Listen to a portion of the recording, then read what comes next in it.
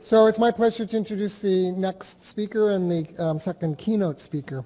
So Dr. Björn Dahlback is the professor of blood coagulation research at Lund University in Malmö, Sweden.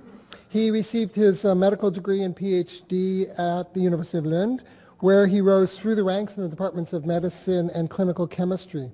From the earliest days, Björn has led research on the molecular mechanisms of the protein C anticoagulant system as well as complement, focusing on the roles of particularly activated protein C, protein S, in the degradation of coagulation factors 5 and 8. His studies in coagulation also led him to investigate links to other biologically important defense systems, as I mentioned, particularly the complement system. Björn has been interested in the genetics of thrombophilia and described APC resistance caused by factor V Leiden as the major inherited risk factor of thrombosis. More recently, he's been involved in the elucidation of a mysterious autosomal dominant bleeding disorder from East Texas, which we'll hear more about today. Actually, Björn has this magical way of finding intriguing, out-of-the-box discoveries that have really a huge impact on clinical medicine. So it's always a joy to watch what is coming next. So he's always been an active member of the research community, participating as a thought leader on the ISTH Council, the Swedish Royal Academy of Science, and as a member of the American Society of Hematology. He's won numerous awards for his research, which are too many to count here. So I welcome Björn.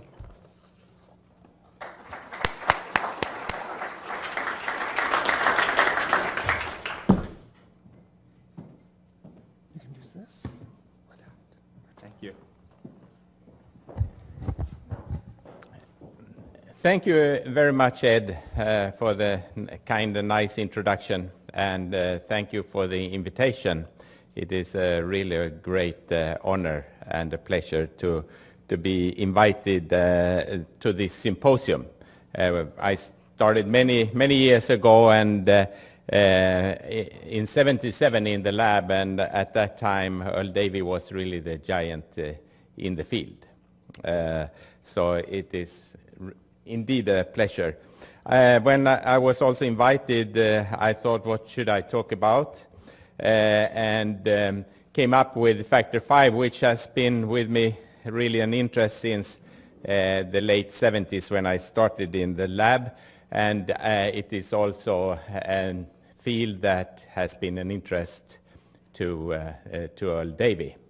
They cloned the factor V and made very important contributions. So what I will talk about today is some of the previous work on factor V, and then end up with this sort of new story, which puts factor V, or a new role for factor V, as an important regulator for blood coagulation. And there are then some new insights into this.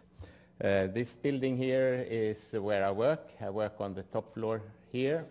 It's a nice building. I come from Lund University, but work in Malmö, which is the most southern city in Sweden, with a climate similar maybe to Vancouver. We don't get much snow in the winter. So anyway, this is my simplified view of the extrinsic pathway of complement, where tissue factor on extravascular cells come in contact with blood. Factor 7A binds, forms this very stable complex that can activate with a very rapid turnover either factor 9 or factor 10. A lot of factor 9, 10 are formed. Then the rest of the pathway really continues on the activated platelets, providing the perfect negatively charged surface for the assembly of the prothrombinase complex, with factor 10A, factor 5A being very important cofactor. Factor 10A is the enzyme, prothrombin is the substrate, and there is a high turnover number.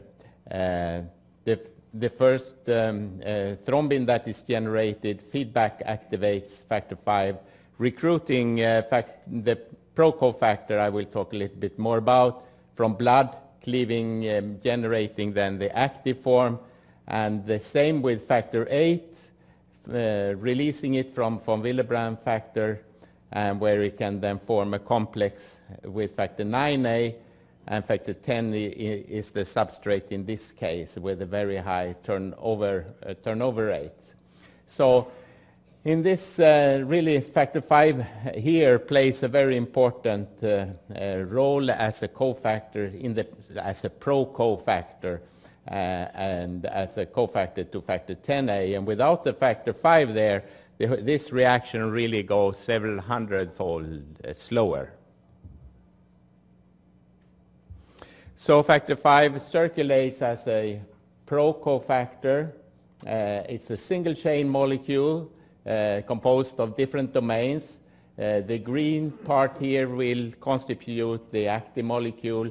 This big piece in the middle is like a big activation fragment. A very simplified model here where the 3 A domains are coming together with the 2 C domains, and the B domain here protruding.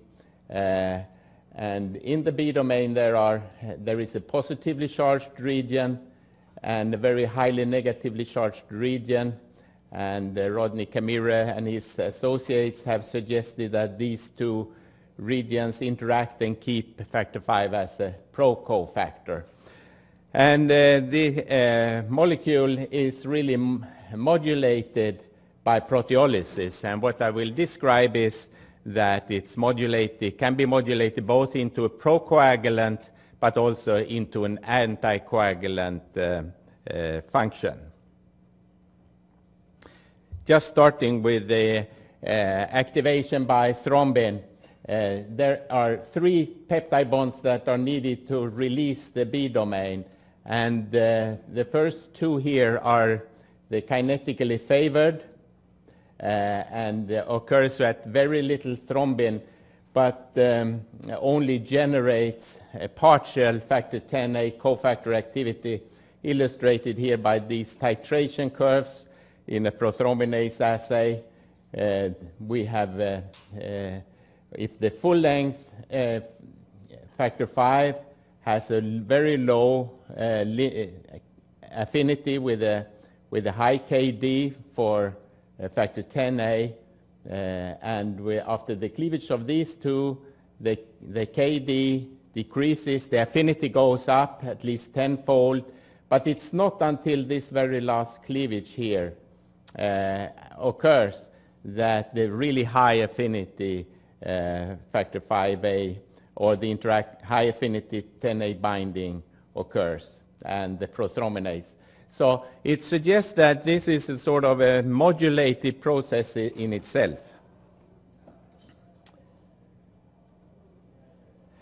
So I took the liberty of starting just telling how great it was to be here, and also that I selected factor 5 as a topic, as I know that we have a shared interest in factor 5, and you have made very important contributions to the factor 5 field. So, and I will also then tell a little bit about the new possible anticoagulant functions of factor 5 in addition to these procoagulant activities I just described here, the sequential activation of the molecule.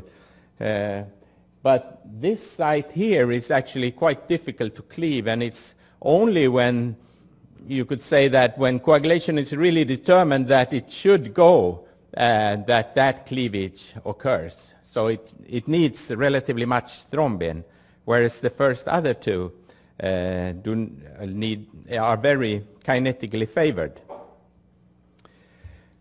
So I will not talk more about the procoagulant aspects here, but just stress the point that factor 5A and 8A are also the targets for an important regulatory system, the protein C system. Protein C system targets the 2 cofactors, whereas other systems target like all the enzymes. TFPI we heard about inhibits the very initiation phase of the extrinsic pathway.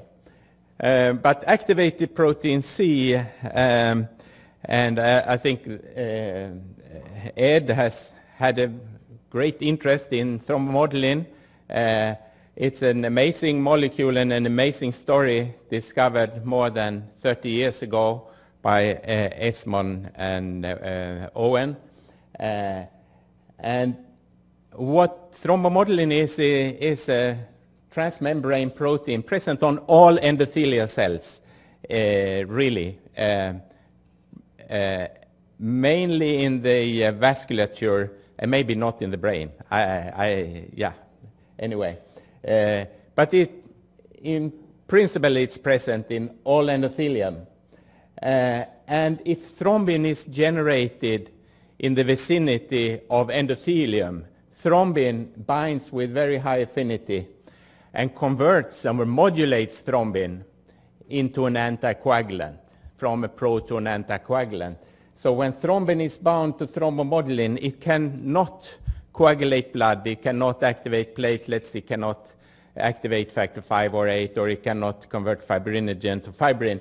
So thrombin is converted into a very potent activator of protein C, and there is a rapid turnover generating active protein C, and the protein C is sort of a family member of the coagulation factors, but it has sort of turned against coagulation and become an anticoagulant rather than a procoagulant, but otherwise it's very homologous. So the name of this modulator of thrombin was very, I think, well picked when Esmond and Owen called it thrombomodulin. So an activated protein C, together with its cofactor and other vitamin K dependent proteins, cleaves several peptide bonds in the heavy chain of factor 5. This leads to a loss of structural integrity and loss of function. Now a surprise comes because when we look at factor 8 degradation and factor 8 inhibition by activated protein C, not only protein S is an important cofactor, but the intact or circulating form of factor 5 actually serves in an anticoagulant role here to regulate factor 8A. And in particular, factor 8A, when it's in its complex with factor 9A, the so-called 10-ACE complex, where protein S and factor 5 works as synergistic cofactors with activated protein C to regulate this complex. I will come back to that a little bit also. So this kind of anticoagulant activity of factor 5 we discovered while working on what Ed said, the APC resistance, this thrombophilic risk factor, where we initially had the hypothesis that a cofactor was missing from the patients that were APC resistant. And when we purified the cofactor with traditional methods, it turned out to be factor 5 we purified, a factor that I had actually then purified already several years ago. So designing really exactly the same purification procedure twice, and realizing after designing the procedure it must be factor 5 we are purifying here. We did that several years ago already. But anyway, that led us to this conclusion that there is an anticoagulant activity, and it works as a cofactor to activate the protein C in the degradation of 8A. And this is illustrated by this experiment where we have a fully assembled 10-ACE complex with factor 9A, 8A. We add activated protein C and we add protein S, and then we add increasing concentration of factor 5. We measure the remaining factor 8A activity, and as you see here, the factor 8A activity is lost depending on how much factor 5 we put in. Whereas APC and factor 5 alone are not so efficient, I don't have with protein S here, that would be also in up here. So it has this ability to stimulate APC, but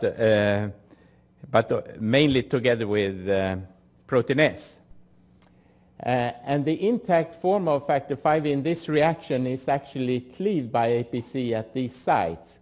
And these cleavages stimulates the anticoagulant activity. So activated protein C sort of stimulates its own cofactor in this way.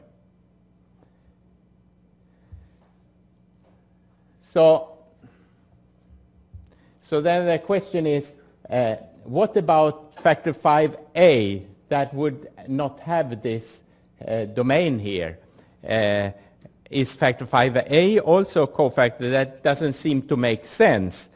It makes sense that factor 5, which is, you know, when there is no coagulation, anticoagulant pathway should dominate. It makes sense that factor 5 could be a cofactor. But what about factor 5A? And factor 5A in this respect is not a cofactor, just a substrate for APC cleavage. And we were interested in seeing following the conversion of 5 to 5A, which cleavages leads to the loss of the anticoagulant activity. And we made all kinds of mutants that you see here. This mutant here can only be cleaved here. So this is before and after thrombin activation. So this, whereas this mutant can be cleaved at both these sites. After thrombin cleavage, it would generate this molecule. This last cleavage at position 1545 could not be cleaved. This one can only be cleaved at 1545, whereas this is completely resistant to thrombin. And then we looked which ones of these do still work as a cofactor after thrombin cleavage.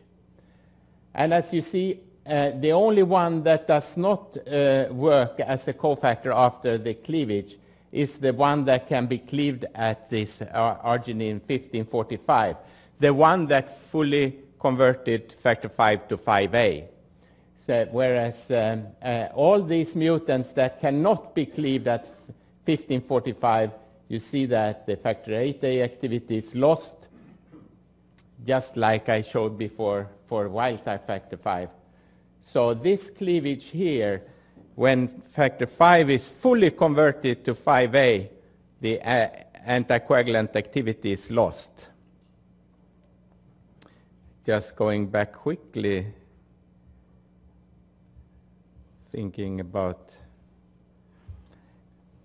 So this molecule here, which has just been cleaved at these two sites, would still work as an anticoagulant.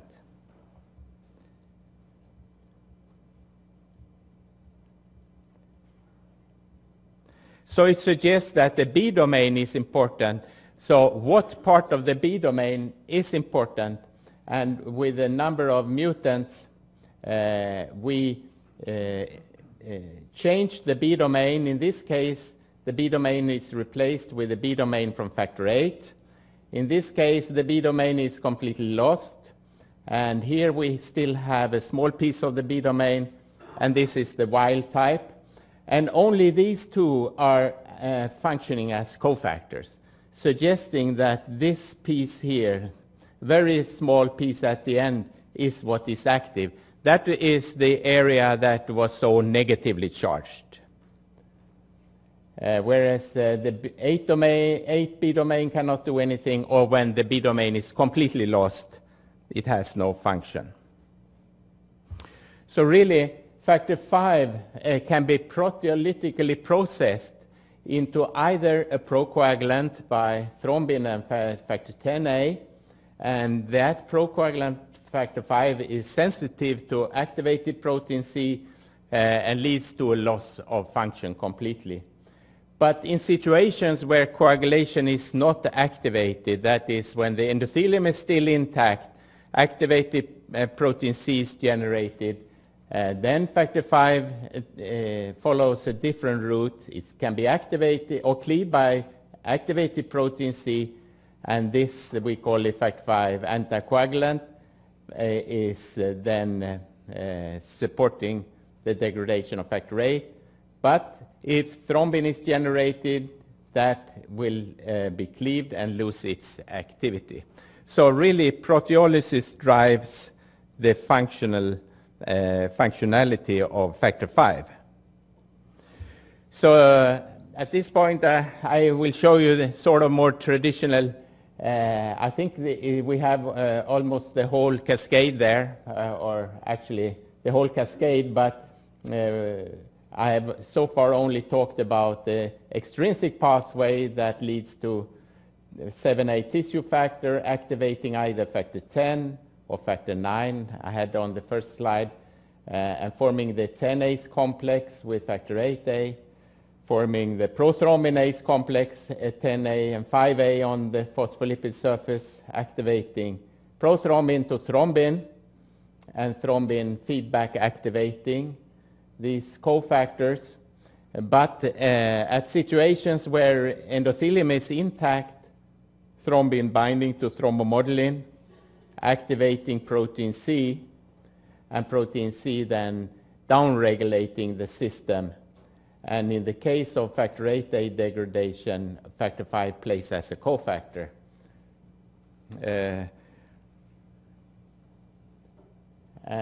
Up here are the factor 12 and 11 initiation pathway that we heard previously about.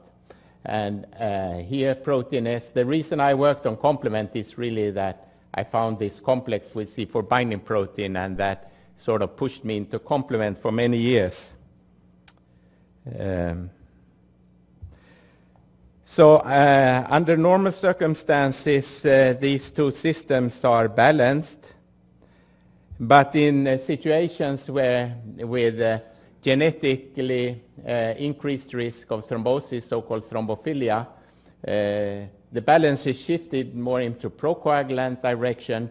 This means a lifelong increased risk of thrombosis.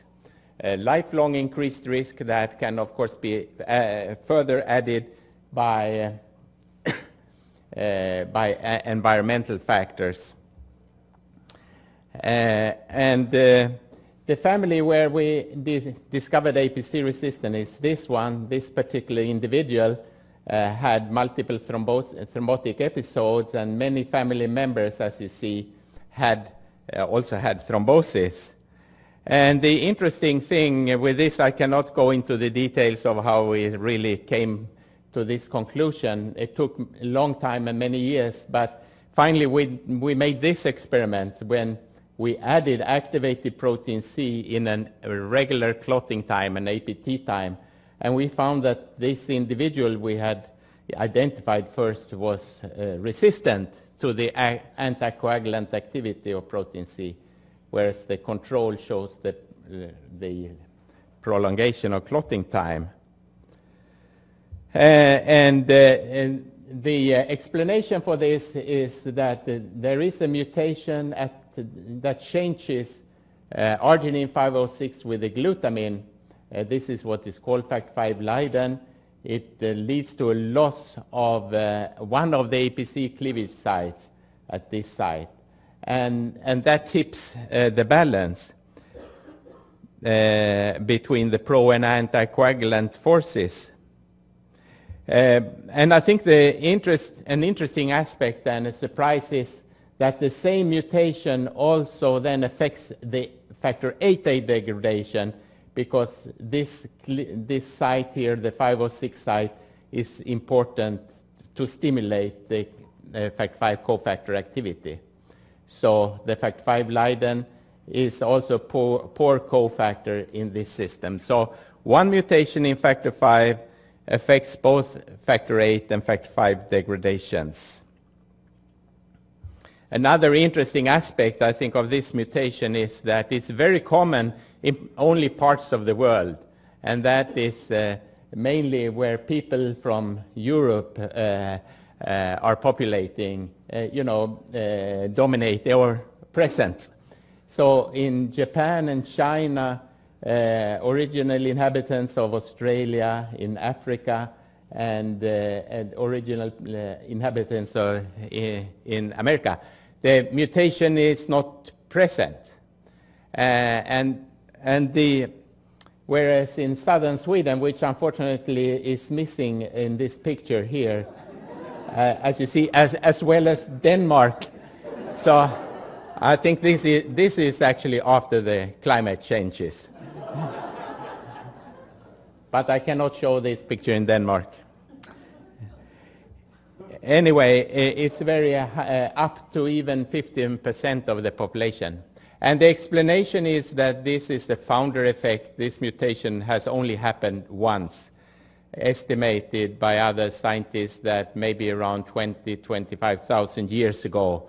One individual was mutated, and the mutation is kept. And it probably has a survival benefit. We looked at all pregnant women in Malmö during a year, and it turned out that 11% of them had the mutation. And those women actually had shorter hospital stays. They bled less, so they were actually strong, healthy women.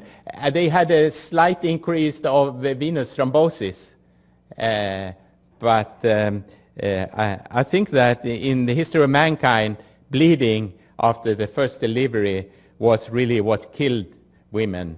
And of course, if you survive your first pregnancy, you can then have more children. And that may be the reason why it has been kept, and even to these high levels in the population.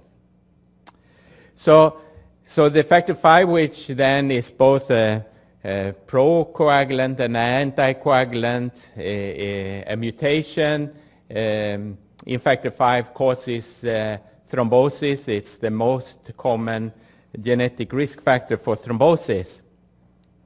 Now I will turn to another story, and that is, this is a story that started also many years ago. It was quite actually difficult to work out the mechanism here, so it took some time. It's a collaboration between a group in Texas. Lisa Vincent was the student, Diane Milovich led the group, and Tracy Benson was a clinical doctor. And these are the people in my lab, two technicians that I worked with over the years on this project, Sintran and Rusika Levaya. This family, well, I will read the title because it's really an intriguing pathogenic mechanism of an autosomal dominant East Texas bleeding disorder. So the East Texas family was found, as you expect, in East Texas, and it's a big family where all these individuals here are affected, family members. They have an increased bleeding tendency. The pattern is clearly autosomal dominant with 22 affected family members. This family I was not involved in work. It was first described in 2001, where they described this family, and what they had found is summarized here. So autosomal dominant, moderately severe bleeding. The affected individuals had mildly or prolonged prothrombin time and APT time, or APTT. But the levels of all clotting factors was normal. And they could make a linkage study, and the disease was linked to the factor V gene. And when sequencing 6 known SNPs and 1 new SNP was found, it predicted a serine to glycine replacement. So they concluded that this could not cause this disease. So, and really finished up and published this. Now, factor V is well known. If you have deficiency in factor V, you can have bleeding problem. But these individuals had normal factor V level, and you cannot really think about an autosomal dominant or it's difficult to envision an autosomal dominant pattern for factor V. Why was this new SNP ruled out? Because it was in the B domain. It was located here, so it was thought that it could not affect the 5A. But Lisa Vincent, the student, took up this work, and she could actually show that this mutation in the B domain activates an alternative splicing site, a site that is actually present also in normal factor V. This is a predicted splicing site, but it's not used much as such. But this A to G mutation here sort of stimulated the splicing, and 702 amino acids from the B domain was deleted, generating what we call a factor V short, which must have a very small B domain. Now, from work from many people, this factor V is expected to be very procoagulant, so it was very difficult to figure out how could this actually cause bleeding. But at this point I was involved in the work, and we could test all family members to see, do they all actually have this short form of factor V, where they have this very small short B domain. And a Western blot was run on all family members, and the presence of the mutation is indicated here with a plus, absence of the mutation minus.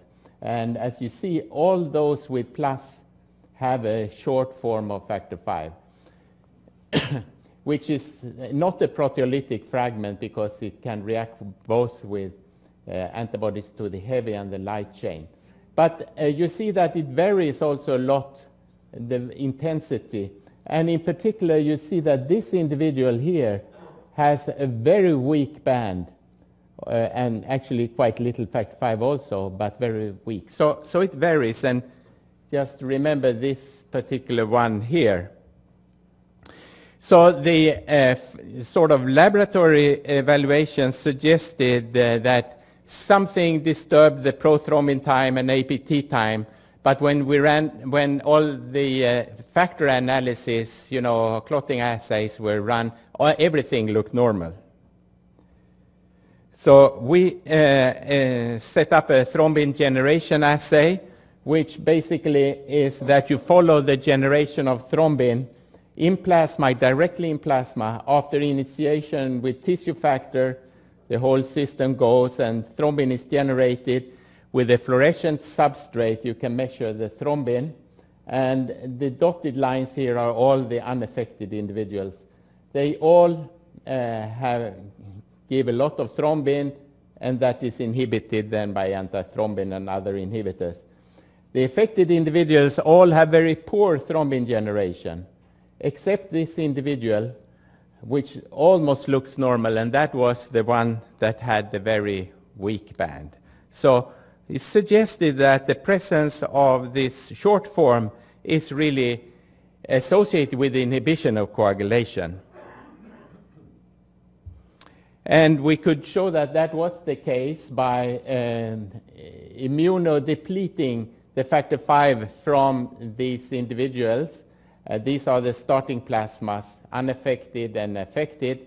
When the factor V was depleted and factor V added back, either full length or the recombinant short form, they both looked perfectly normal.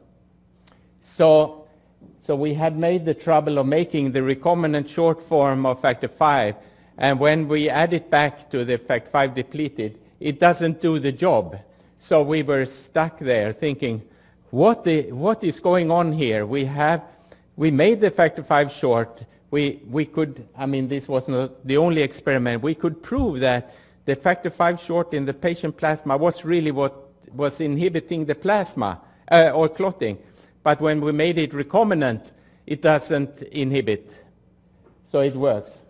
But the conclusion here was there there must be an inhibitory activity associated with factor V, but the recombinant factor V short form does not reproduce the inhibitory phenotype. And I was stuck there for actually many years, and we thought about post-translational modifications and everything like that. But then I thought more about it, and the possible explanation is one could, of course, be that the inhibitory activity is an intrinsic property of this factor V short. Another possibility is that another inhibitor associates with factor V short, and that is what inhibits coagulation. So what inhibitor could it be?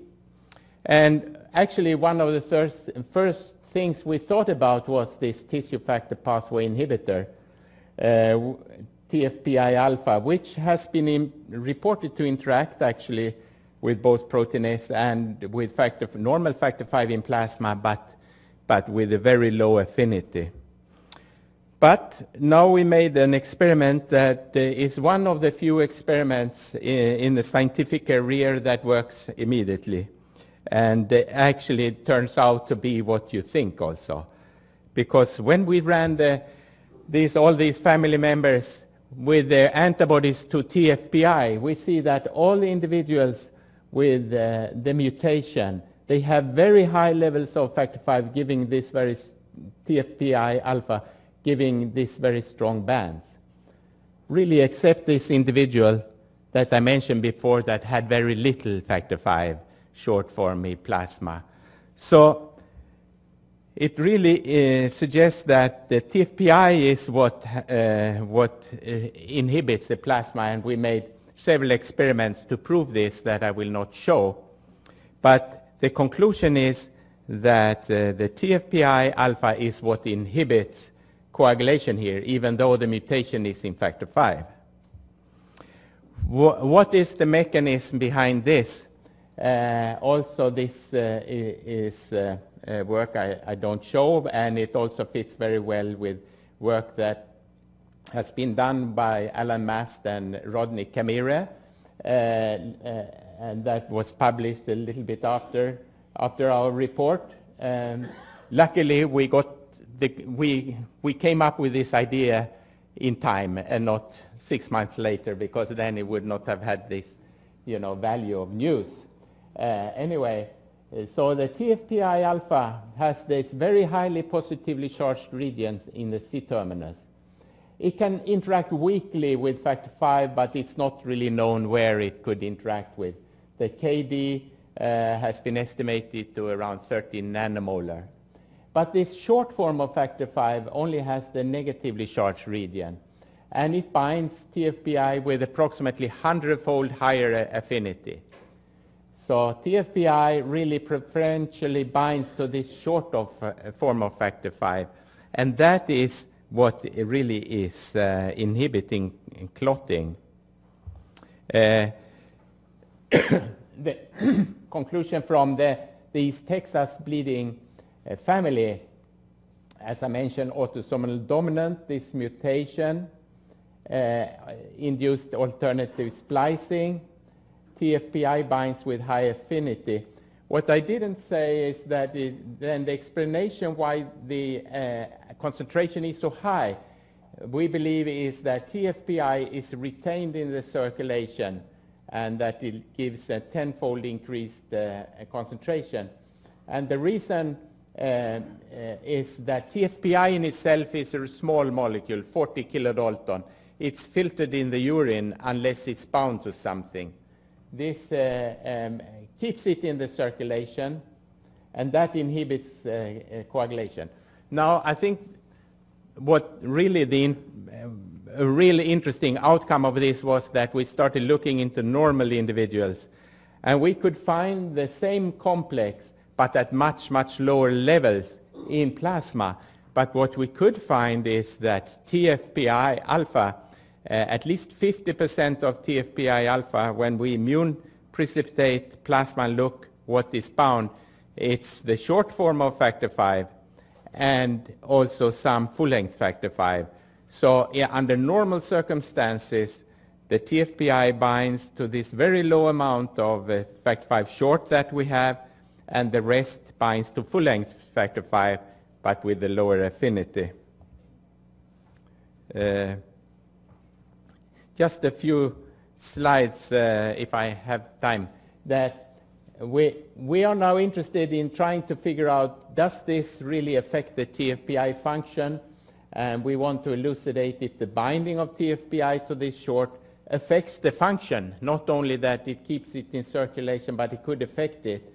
And if the TFPI inhibition of thrombin generation is decreased when factor 5 is activated, and the method we used was we took either intact or thrombin activated recombinant factor 5 short, or this 702, that should then either form or we could see that after activation it doesn't form a complex. So we added these mixtures to factor 5 deficient plasma and tested with either tissue factor or factor 10A induced thrombin generation. And these are the results we got with after tissue factor initiation. So it starts with factor 7, the thrombin generation. Thrombin, and what we did was titrated in TFPI. And these are just sort of visual experiments, but if you see here with without TFPI and with the increasing concentrations of TFPI up to 8 nanomolar, we get complete inhibition when we add the unactivated factor 5.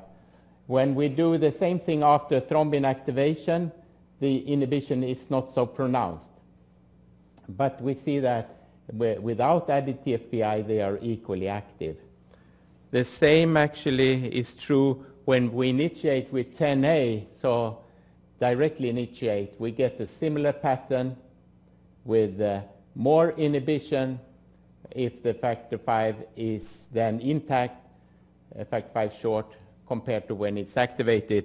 The thing is that this experiment can be tricky because as soon as clotting starts, the factor 5 short will be activated. So we have now made the mutants where that cannot be activated and are working on defining more properly if the factor 5 short affects the TFPI activity. And I think the answer to that probably will be yes. So the conclusion is that intact factor 5 was more efficient in inducing both 10A and tissue factor induced thrombin generation than after thrombin cleavage. So this molecule here was more active than just the tissue factor alpha when it was free. So when it's free here after activation, it has lower activity compared to this molecule here. So therefore, I think that we need to modify this cascade further, and not only do we have factor 5 now with the protein C system, but this factor 5 short TFPI alpha complex that we have also normally. Also, I've added these small stars here, or asterisk, stars, or what do you call them? That probably, I think they inhibit both the initiation and the prothrombinase. And it illustrates that factor 5 has been sort of an interesting companion in the career. It has provided challenges and surprises, but also rewards, I think. So with that, I would like to thank you for your attention.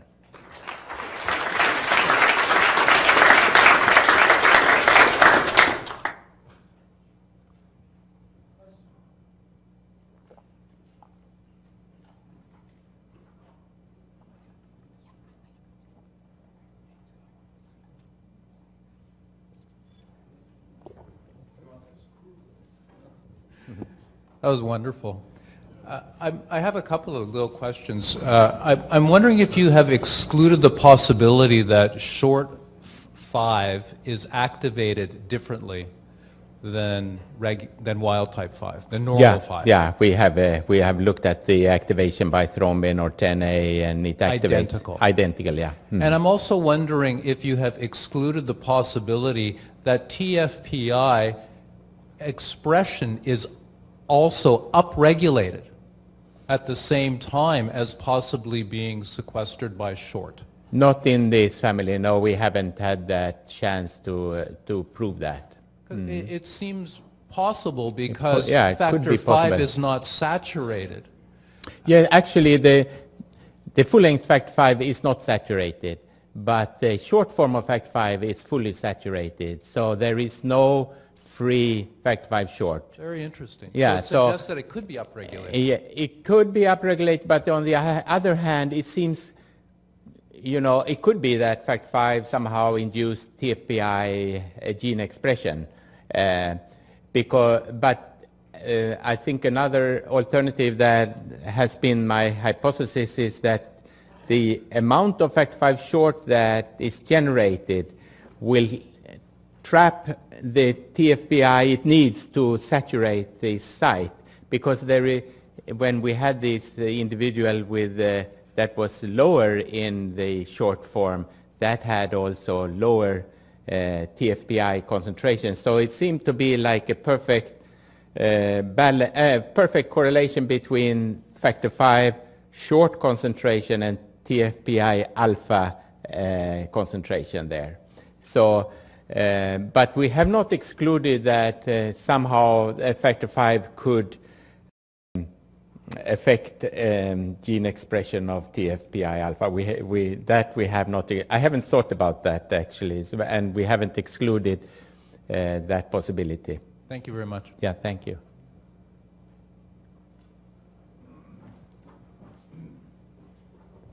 So Bjorn, are you going to tell us how you're going to turn this into a therapeutic for thrombotic disease? Well, yeah, I think that it maybe not for thrombotic, but maybe for bleeding, because the thing is that, and I think, I'm not working on that, but companies are working on that. Novo is working on generating an antibody that inhibits TFPI, and I think what such an antibody would do is also to remove this complex. If this complex is really what is the most active, that could be beneficial not only for this family, but also like for hemophilia with inhibitors. And I think that is what the plan has been for Novo, I think, to start with. I think it's interesting also, there was another company that made a clinical trial with a TFPI inhibitor. What was it, an Optimer, or some other kind of, but it had to be discontinued because it seemed to increase the TFPI concentration and activity. So it actually had the opposite effect. And I think if that worked like factor 5, that it forms a complex and the complex is not then eliminated by filtration in the urine, then the TFPI concentration can go up. So I think you need to think about those aspects. I've thought about, how could you make variants of this factor 5 short so it only inhibits this or that, but haven't come up with any really smart ideas. Time. Oh, you give two. Earle? Yeah. Earle gets to go first. I just wanted to ask this kind of simple question. What is the percent now of that factor 5 is membrane bound, or at least platelet bound? And does that change with age in these? Actually, I don't know. Of course, the problem with this family in a way is that it's in East Texas, so it's not easy for me to interact with them directly. So, but But so I don't know exactly. We haven't looked at the age correlation between the amount of the short form with age. So I don't know if that changes. I don't know the TFPI literature enough to know if TFPI alpha concentration changes over time, because I think that TFPI alpha levels are really determined by the amount of the short form of factor 5. So an indirect way to measure the short form of factor 5, which there are no assays available at present, would be to look at the TFPI alpha concentration, because if that increases, for instance, or decreases over age, that could indirectly suggest that the factor 5. When it comes to if it's membrane bound, or I mean, factor 5 is only membrane bound when the negatively charged phospholipid membrane is exposed. I mean, so factor 5 in itself circulates, not being bound to membrane, but the amount in platelets also contains both factor 5 and TFPI. And I actually have to admit that I don't know if platelets have the short form of factor 5. We haven't come around to do that experiment to see that. But if that, how that is regulated or determined, I don't know exactly. The factor 5 in platelet, I think that Ken has been one pioneer there, showing that the factor 5 in platelets is actually deriving from plasma and then proteolytically processed to some extent. So I think if I heard you correctly, the level of TFPI is much higher in this family. Yes, affected individuals, like a tenfold higher. So is it that per se that is causing the bleeding, or is it the fact that the TFPI is right at the right site because it's being bound by the 5 short? I think that is the question we are really trying to figure out. Is the factor 5 really working like a cofactor for TFPI? And my hypothesis, belief is that it is. I think it is, if you envision that the factor 5 short TFPI complex is bound to the negatively charged phospholipid membrane, and 10A comes. TFPI sits there, right there, to inhibit 10A. So I think 10A inhibition, but I would like to test even further to see, does it affect the 7A tissue factor already there, which I think it very well could, that somehow factor 5 also in the initiation brings TFPI to the right place. Now TFPI is also, I mean, this alpha form is just a fraction of the TFPI that is present in blood. There are a lot other isoforms lacking the C-terminus, and a lot of TFPI is actually bound to LDL, but only contains 2 of these Kunis domains. So I think that the TFPI alpha is what is of interest here, and that can also interact with heparin sulfate-like or heparin-like molecules on endothelium. So, for instance, if you infuse heparin, you will increase the TFPI alpha. Well, I mean, it ought to be straightforward to increase the level of TFPI alpha in the plasma by tenfold by hooking it to polyethylene glycol or something else to carry it in the circulation other than 5 short. Yes. And see if you get the same bleeding. I think that if you infuse heparin, you get an increased TFPI alpha because it's liberated from the endothelium. I don't know actually what happens when you infuse polyphosphates. Maybe it's doing the same. Of course, heparin is more difficult because it induces bleeding anyway. So, but it's an interesting question, I think. Thank you very much.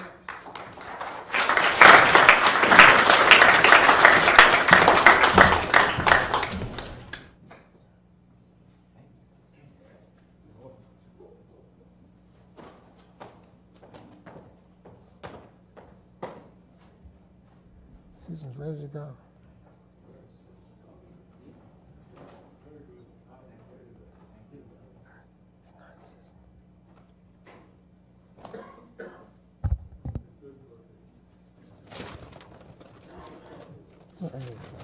Gotcha.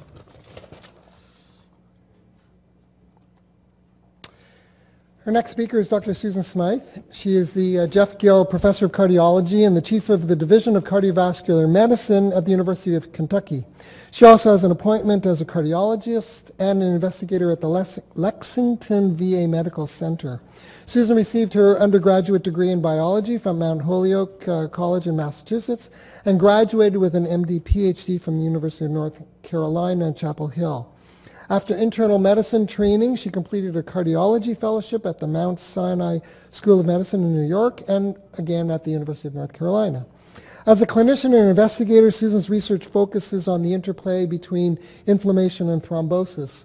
Her work in the lab, which has provided many novel insights, has instigated clinical trials in acute coronary syndromes, venous thrombosis, and sepsis. She's received numerous awards, including the 2013 Jeffrey M. Hoch Award from the American Heart Association. So we're excited that she could find the time to join us. Susan.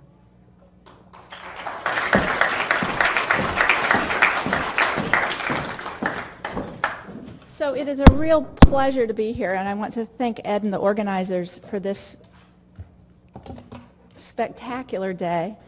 I've really enjoyed all of the talks. I have to confess, though, in this audience that I view myself as more of an East Coast clotter. I not only went to school in Chapel Hill, I was actually born and raised just outside of Chapel Hill in a neighborhood that had one other house that belonged to Harold and Mary Roberts. And so from a very young age, I think I was destined to do work in thrombosis. That being said, the work that I want to talk with you about this afternoon really is looking more at atherosclerosis, although I have to admit that while we think the pathways and the phenotypes that we're seeing reflect atherosclerosis, it's very possible that there is a thrombotic component, because I certainly view the atherosclerosis as really atherothrombosis in humans. But I want to talk with you about work that really now we're looking at in atherosclerosis, although it came out of our interest in understanding how blood cells interact with one another, with the endothelium and with the extracellular matrix to promote vascular disease. So some years ago, we got interested in a family of lipid mediators that signal by acting on G protein coupled receptors along cell surfaces. This family of lipid mediators includes lysophosphatidic acid, which is cartooned here in this figure, and its sister molecule, sphingosine 1-phosphate. These two lipids are present in extracellular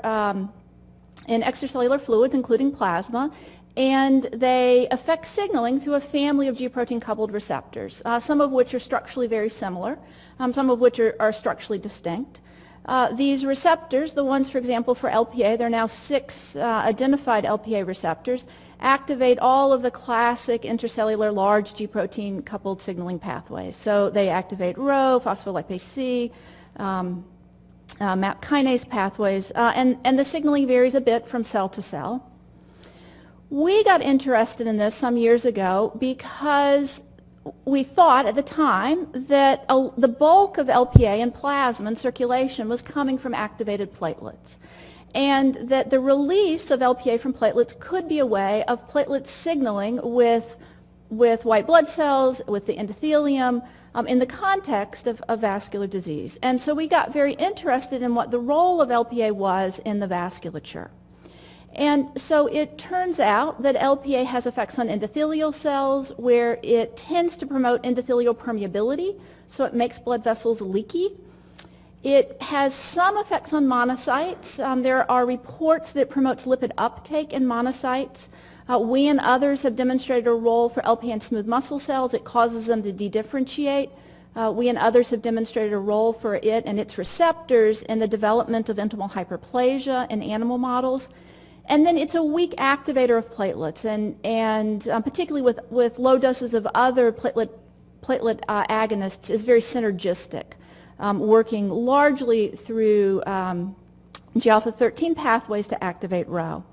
But certainly a number of these signaling pathways that have been described in vascular cells tend to support a role for this mediator potentially in atherosclerosis.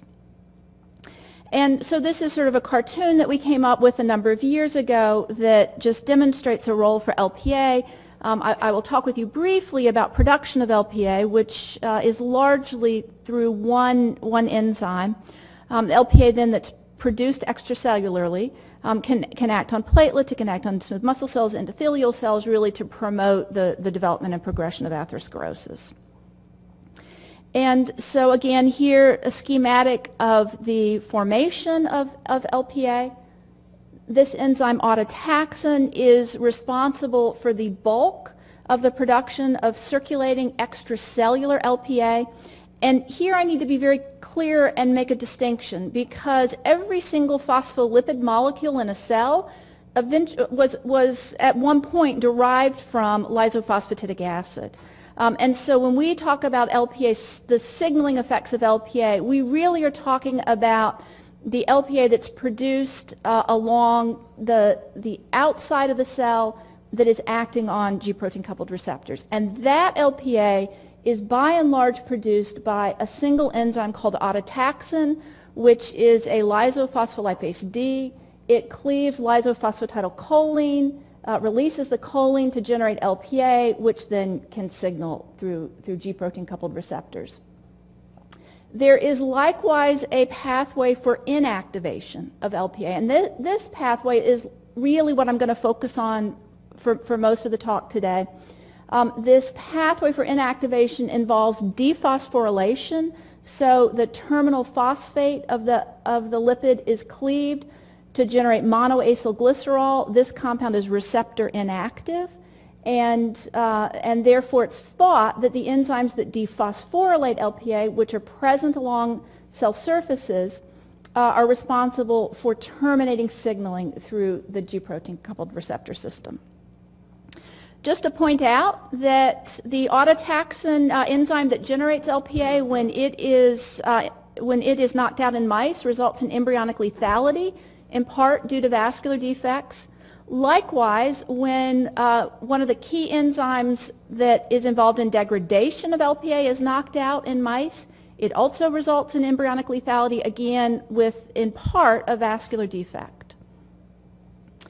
And so just to summarize a lot of work that we have been involved in that has looked at how LPA is generated, we think that what happens is that this enzyme autotaxin interacts with receptors along, receptors along cell surfaces. This includes integrins and then other non-integrin proteins that localize the autotaxin, where it can be cleaving lysophosphatidylcholine to generate LPA in close proximity to its LPA receptors. It turns out that the reason that platelets are a good source for LPA is that when they become activated, they release enzymes that actually generate lysophosphatidylcholine along their plasma membrane. And so they serve as a great source for lysophosphatidylcholine, the substrate for autotaxin. So what is the evidence that this signaling pathway might be involved in atherosclerosis? So I'll talk you through just a couple of bits of evidence that come largely from experimental models, primarily in mice. So here's data just looking at plasma LPA levels in wild-type mice, in ApoE deficient, LDLR receptor deficient mice, either on a normal chow or on a Western diet. These are actually looking at chromatographs of the plasma separated by size, and so higher fraction lipoproteins, VLDL, LDLs come out here, HDL here, and then protein here. You can see that there is LPA in plasma from wild type as well as ApoE and LDLR receptor knockout mice, a little bit higher levels in hyperlipidemic mice. On a normal chow, those levels go dramatically up when the mice are fed a Western diet. And in particular, so this is largely protein-bound LPA that's present in circulation of the mice. In particular, you can see with Western diet that the amount of LPA that's in the low-density lipoproteins goes up. So again, VLDL, LDLs here in the ApoE knockout and the LDLR receptor knockout. And so there seems to be an interaction between both hyperlipidemia and diet that is causing an elevation of LPA levels under conditions where the animals are developing atherosclerosis. Moreover, if you actually look in atherosclerotic plaque, you can find elevated levels of LPA. The levels of LPA in plaque actually correspond with those in plasma. And so if you look in an ApoE or an LDLR receptor deficient mice, you see that LPA levels go up in the animals that are on a Western diet. And these are actually the different species, the different fatty acids that are comprising the LPA in the plaque.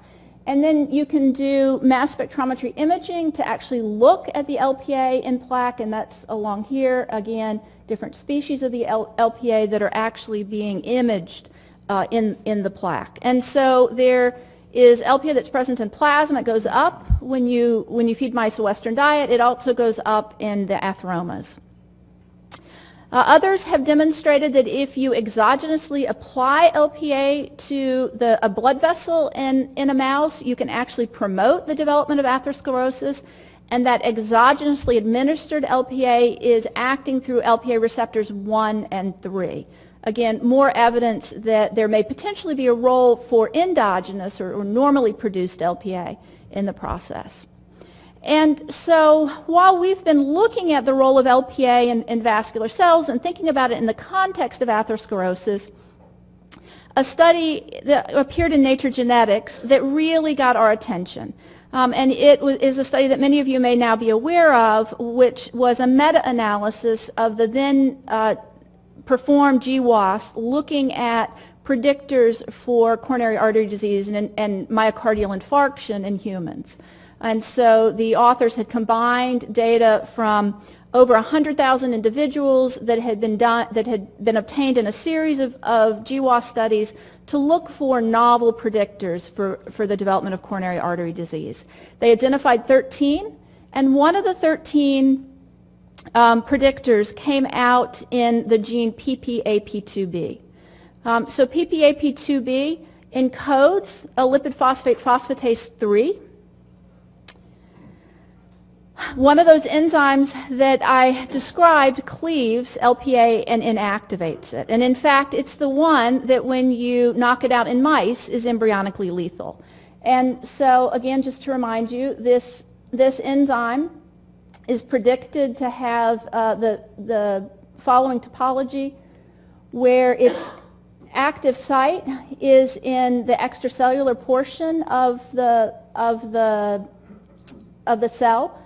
Again, the enzyme will cleave LPA to generate monoacylglycerol, which is receptor inactive.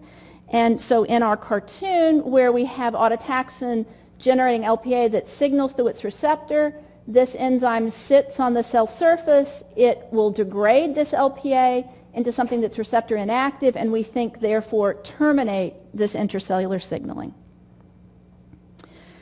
Again, schematically, autotaxin generates LPA, LPP3 then attenuates the signaling, and through a series of work, we've demonstrated that LPA promotes endothelial permeability, it induces inflammation, it's involved in smooth muscle cell migration and the development of neointimal formation in mice, and that in fact, some of this may be regulated by LPP3. So then, how do these polymorphisms in PPAP2B, which encode LPP3, promote atherosclerosis?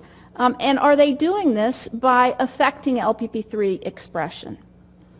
So it turns out that the polymorphism that was identified in the GWAS is actually in linkage disequilibrium with 7 polymorphisms. They are all in the final intron of the gene. So they're in a non-coding sequence that is located here. And so we had a little bit of work to try to figure out, first of all, could we identify the risk allele? We're actually not sure if there is a single risk allele, but we have some evidence to suggest there, at least one of these may be a risk allele. And what might these variants be doing? And so this just puts the gene in context of what's known in terms of dynamic chromatin hotspots and enhancer sites from publicly available information. And so as we were approaching this, Chris O'Callaghan's group in Oxford was doing a very interesting study where they were looking for environmental-induced chromatin remodeling changes in monocytes. And so what they were doing was to take isolated macrophages and treat those cells with oxidized LDL. That's sort of their environmental stimulus. To cause the macrophages to become foam cells. So the macrophages will take up the oxidized LDL and in culture appear like a foam cell. And they then isolated DNA from the macrophages in the foam cells and cross-linked it with formaldehyde and then did analysis where they were looking at regions of the chromatin that were open. So most of the closed chromatin gets cross-linked by the formaldehyde. And they were able to sequence the open regions, and when they did that, they were able to find differences across the chromosomes between the macrophages and the foam cells. And so here, using this FAIR-seq technique, they were able to identify a number of areas of differences between, again, the macrophages and the foam cells. They then lined these regions up and looked at what else was known about those regions of the chromosome. And so they were able to line them up with histone mark sequences. They also lined them up with polymorphisms that predict coronary disease.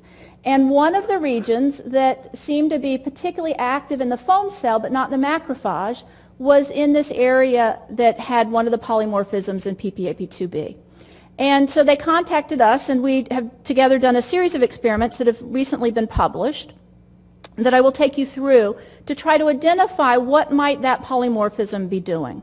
And so it turns out that the polymorphism that was in the region they identified appears to be a CEBP beta binding site.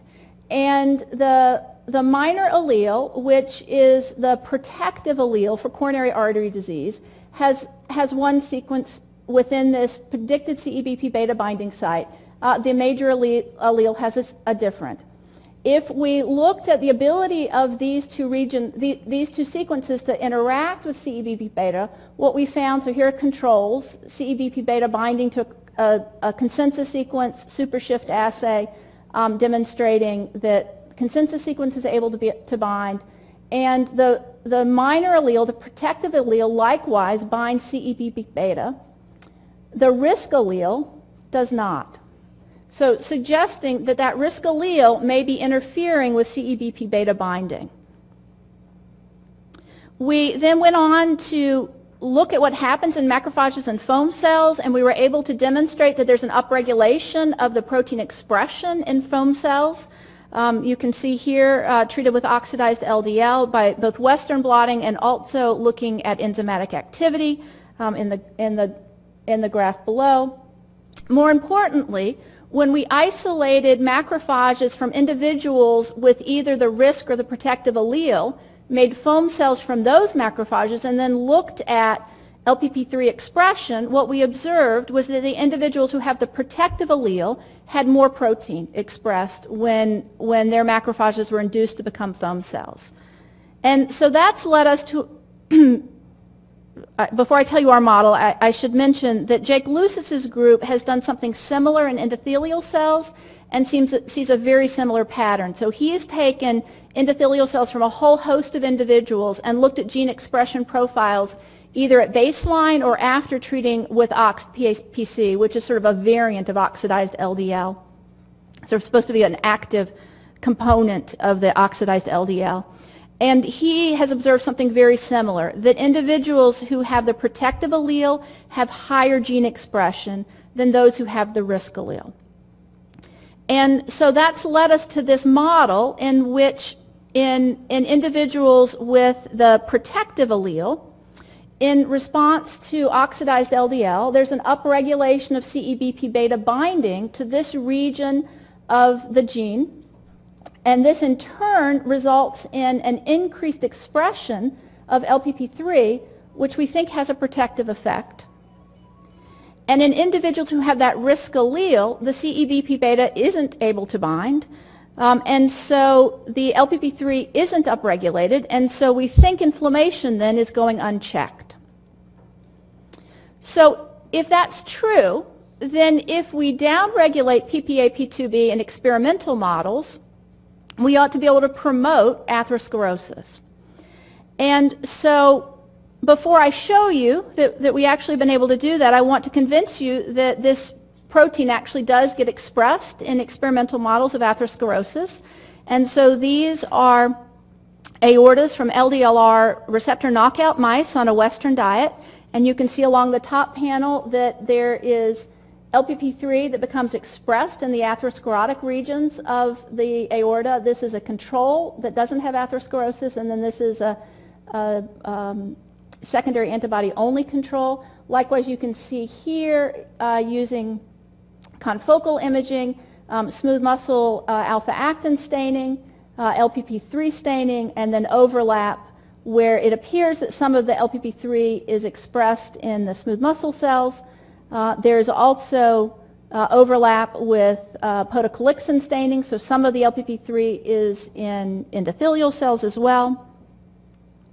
And so because it's broadly expressed and because the global knockout is embryonically lethal, we did inducible knockouts, and so we started with the MX1 Cree system where we were able to broadly knock down LPP3 by treating the mice at a very young age with PIPC, allowing them to recover, and then putting them on a Western diet.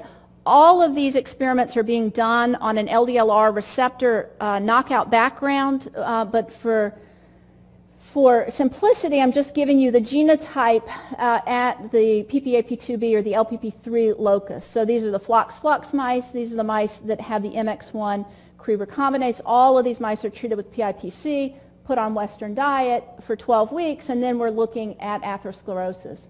So this is a takedown of the aorta. You can see here's the aortic arch, so the aorta has been cut open and splayed out in half. You can see here the atherosclerotic plaques that have developed. You see particularly in this brachiocephalic, but lots of plaque along the aortic arch in the essentially control mice, and more atherosclerotic plaque when we knock down PPAP2B, and then quantified here, looking at percent of atherosclerosis in the arch, and then again here using confocal imaging where we're looking in green at macrophages, in red at LPP3 expression, so you can see that there has been a global reduction in LPP3 expression, and there are more macrophages that accumulate in these aortas. In keeping with the fact that there's less LPP3, there is more LPA. So remember that LPP3 is degrading LPA, and so if it's not present, we would expect that there would be more of the substrate, which there is in these mice. So the atherosclerotic plaques contain more LPA. There is also an upregulation of inflammatory genes, including CD68, IL-6, and then if we look along the surface of the aortas, we see more ICAM1 expression. Again, all features of heightened inflammation when this protein is downregulated. This is not due to a change in cholesterol because total cholesterol levels as well as lipoprotein distribution in the mice are identical. So that was all well and good, but it was a broad global knockdown of PPAP2B, and we thought, based on the work that we'd done with Chris's group, that it was really going to be the foam cells that were going to be key, because that's really where we were seeing this upregulation of protein expression, and we had this beautiful story around what the polymorphism was doing. And so we made mice that lacked PPAP2B and granulocytes, and we did that using the Lysim Cree And as we were doing that, we isolated macrophages from either the control or the Lysim knockdown mice to make sure that we really had knocked down protein expression. And so here are untreated macrophages. Here are macrophages after LDL treatment, and here are murine macrophages after oxidized LDL.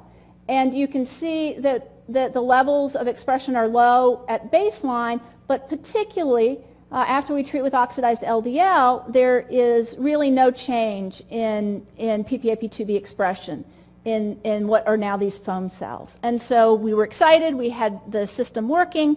We put the mice on a Western diet.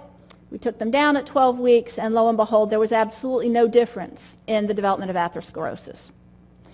So we don't, at this point, think that, at least in mice, the role of PPAP2B really is in the macrophage foam cell formation.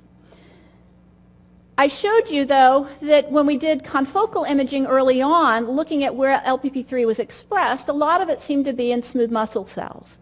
And so we knocked it down in smooth muscle cells. And when we did this, we now then had a pro-atherosclerotic phenotype. In fact, it's if anything a little bit more than when we just knock it down with the MX1 Cre. Here again, using confocal imaging, you can see in red is LPP3, and the control, which is really largely gone in the SM22 knockdown. There again is more macrophage accumulation along the aorta in the mice. And then again, in keeping with reduction of enzymatic activity, there's more LPA present. And so I'll tell you right now what we think might be going on, and we have a series of experiments that were ongoing looking at this, is we think that it's possible that what LPP3 is doing is regulating phenotypic modulation in smooth muscle cells, where we know LPA plays a large role. And so just to kind of summarize what we think might be going on, so not only can monocytes and macrophages be stimulated to become foam cells via things like oxidized LDL or OX-PAPC, it turns out that smooth muscle cells will assume a foam cell-like phenotype, and there are estimates that within a plaque, this may account for anywhere between 1% up to maybe even 30% of the foam cells that are present. And so if you treat smooth muscle cells with oxidized LDL or cyclodextrin cholesterol, they will assume a phenotype that looks an awful lot like a foam cell. They begin expressing CD68. They have tissue factor and other things that look much more like a macrophage than a smooth muscle cell.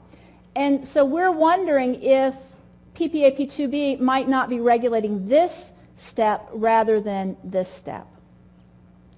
And so I'll just end by summarizing and saying that we're also continuing to work on the role of autotaxin and its production of LPA because we think that it is really, by generating LPA, promoting atherothrombosis through cell migration, inflammation, proliferation, potentially thrombosis, and that then this enzyme I've been talking about, LPP3, is degrading the LPA and thereby stabilizing the endothelium, limiting inflammation, proliferation, and potentially having an effect on thrombosis. And so I will just end by saying that right now we're looking at LPP3 as an atherosclerosis protector or suppressor, and that this really has been work that's been going on in my lab for a number of years by an awful lot of folks, including our collaboration with Chris O'Callaghan and Diana Escalante, who was really instrumental very early on in a lot of the experiments doing, looking at LPP3 and PPAP2B in mice. And so with that, I will end, and I'd be happy to take any questions.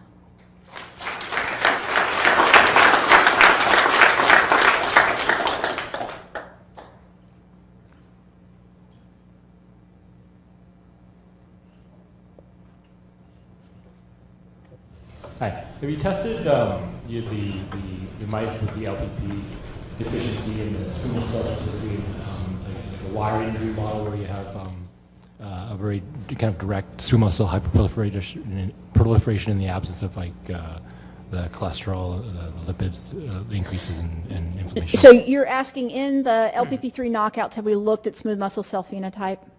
No, sorry, the mice where you have the LPP specifically deleted in the smooth muscle cells.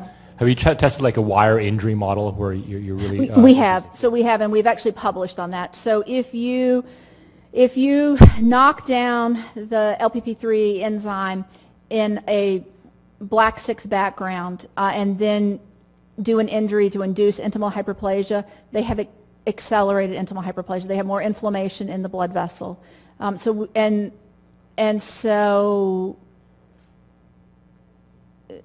likewise, if you take smooth muscle cells out of those mice and culture them, they have heightened responses to LPA that we can attenuate if we put in a catalytically active but not a catalytically inactive enzyme back into the cells.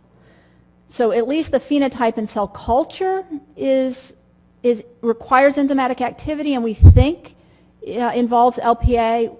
We don't know in the mice. But we've done all of that in a black 6 background and published that a couple years ago. Are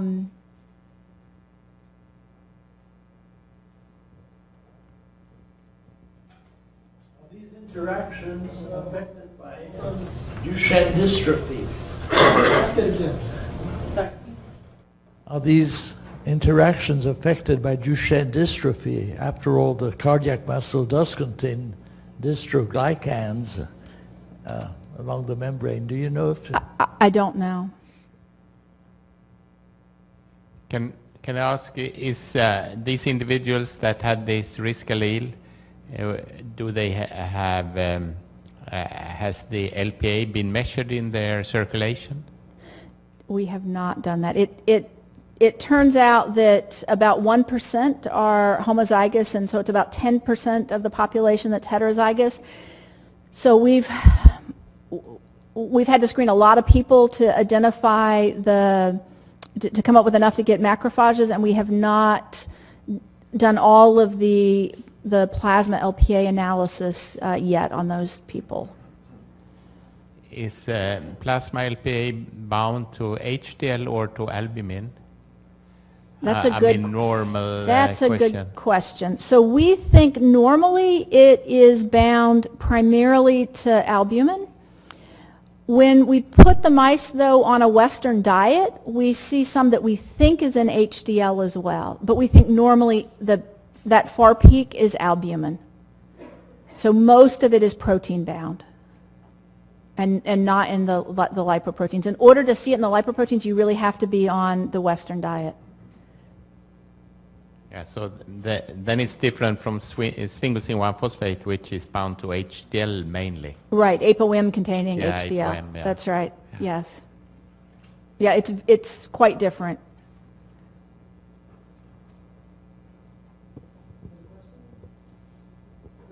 Thanks.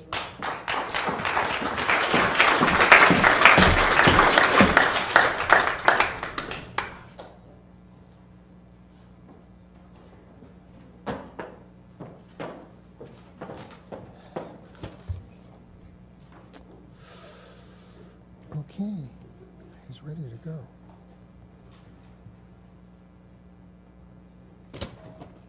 Okay, where am I?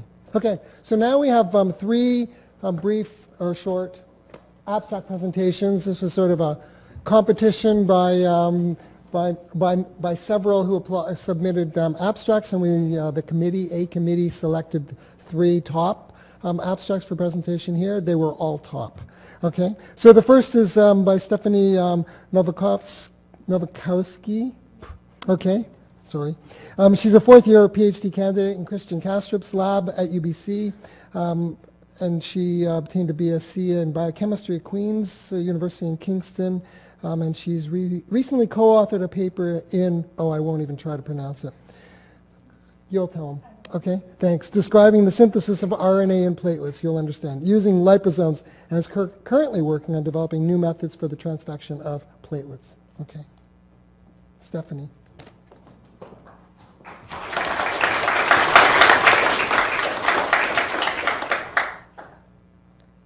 First off, thank you for inviting me to share my work with you today. So in the next 5 minutes, I'll briefly be telling you how I've been using nanoliposomes to engineer platelets for the release and delivery of exogenous RNA. So as all of you, or many of you know, platelets are really nature's delivery vehicle. So they store their contents, which include small molecules, proteins, and nucleic acids, protecting them from degradation in the bloodstream, and then releasing them in a local and targeted manner at sites of vascular injury. And this process is mediated through platelet activation, which, as well as its well-characterized role in coagulation, has also been implicated in a number of other physiological and pathological processes, including inflammation and tumor malignancy. What this means is that if you could control what the platelets are releasing at these sites by controlling what's inside of them, you have the potential to modulate a number of different diseases. So this is an idea that has been explored with platelets, particularly in terms of nucleic acids. However, a major problem still remains, and that efficient delivery or direct delivery of RNA or nucleic acids to platelets remains a challenge. So there are only a couple examples of transfection of platelets with siRNA or microRNA. And while platelets have been engineered to produce exogenous messenger RNA and proteins, this requires modifying the platelet progenitors. So while it's obviously a valid approach, it does introduce some limitations and challenges when it comes to using these cells clinically. So to address this problem, I asked whether I could use lipid nanoparticles to deliver RNA to platelets, and if so, whether this RNA can then be released and delivered to target cells upon platelet activation. The answer to the first question is yes. So I made lipid nanoparticles and used them to deliver RNA to platelets. So shown here is confocal microscopy images of platelets, which are stained in green, and the nanoparticles, which are stained in red. You can see the red nanoparticles localized to the interior of the platelets, consistent with uptake of the nanoparticles. And for these experiments, and for the rest of the ones I'll be talking about in the next couple minutes, the platelets are all ex vivo. They've been isolated from whole blood or from human whole blood and are just resuspended in Tyrode's buffer, while the nanoparticles, which are about 200 nanometers in diameter, are just incubated with the platelets in the buffer, and that's sufficient for uptake. I've also confirmed that the mRNA is delivered to the platelets. So this is just qPCR data of nanoparticle-treated platelets. You can see when you incubate the nanoparticles in platelets, you do detect the reporter RNA that's encapsulated within the nanoparticles. And as a control, I've inhibited uptake of the nanoparticles using sodium azide. And when you do that, you do detect a decrease in the amount of RNA consistent with uptake of this RNA. Since the end goal of this project is to create platelets that can be transfused back into the body and used clinically, I wanted to make sure these nanoparticles didn't cause significant platelet activation or aggregation. So I've done a couple of assays for platelet activity. The first just looking at p-selectin expression in the platelets after incubation with the nanoparticles. So I've looked at 2 different time points, both with only half an hour and a 24-hour incubation with the nanoparticles. And in both cases, there's no significant activation of the platelets in terms of p-selectin expression compared to the untreated platelets. I've also confirmed that the nanoparticles don't induce any aggregation of the platelets. So similar with the p-selectin expression, there wasn't any significant difference in terms of aggregation in the platelets after activation with these nanoparticles compared to incubation with just PBS. The other goal of this project is also just to create a general transfection method of platelets. So I've done comparisons to lipofectamine in both cases, as this is the agent that has been used with siRNA delivery of the platelets. And they both behave similarly, with actually in the shorter time span, lipofectamine actually inducing slightly more p-selectin expression. Once I knew that the platelets weren't being severely activated, I looked to see whether this RNA could be released, and which it can be. So I've done qPCR looking at the platelet releasate and the platelet pelate after incubation with these nanoparticles. You can see with thrombin activation, there is an increase in the amount of RNA detected in the releasate, a corresponding decrease in the pellet, indicating that the RNA I'm delivering to platelets with these nanoparticles can be released. I'm still working on characterizing this release in terms of looking at other agonists and whether the RNA is packaged into microparticles or not. So just to briefly summarize, I've told you how I can deliver RNA to platelets using nanoparticles, and this RNA is released upon platelet activation. I'm now looking to see whether RNA can be delivered to other cells, and also whether the platelets themselves can just utilize this RNA for either de novo protein synthesis or RNAi. So with that, just thank my lab and everyone at UBC who's provided support for the project, and you all for listening. Thanks.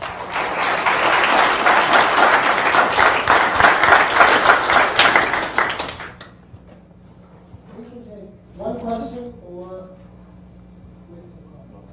There's a question?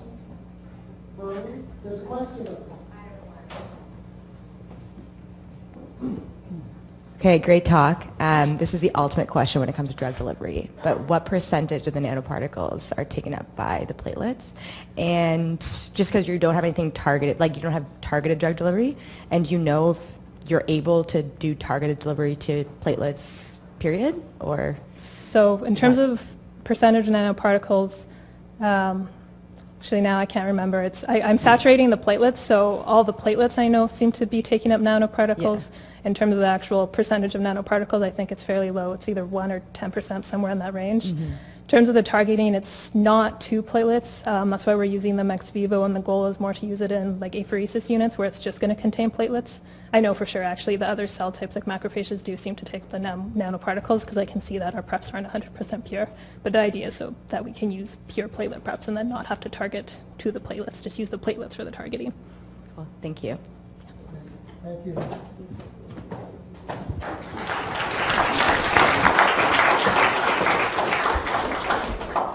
That was 2 questions, Erica.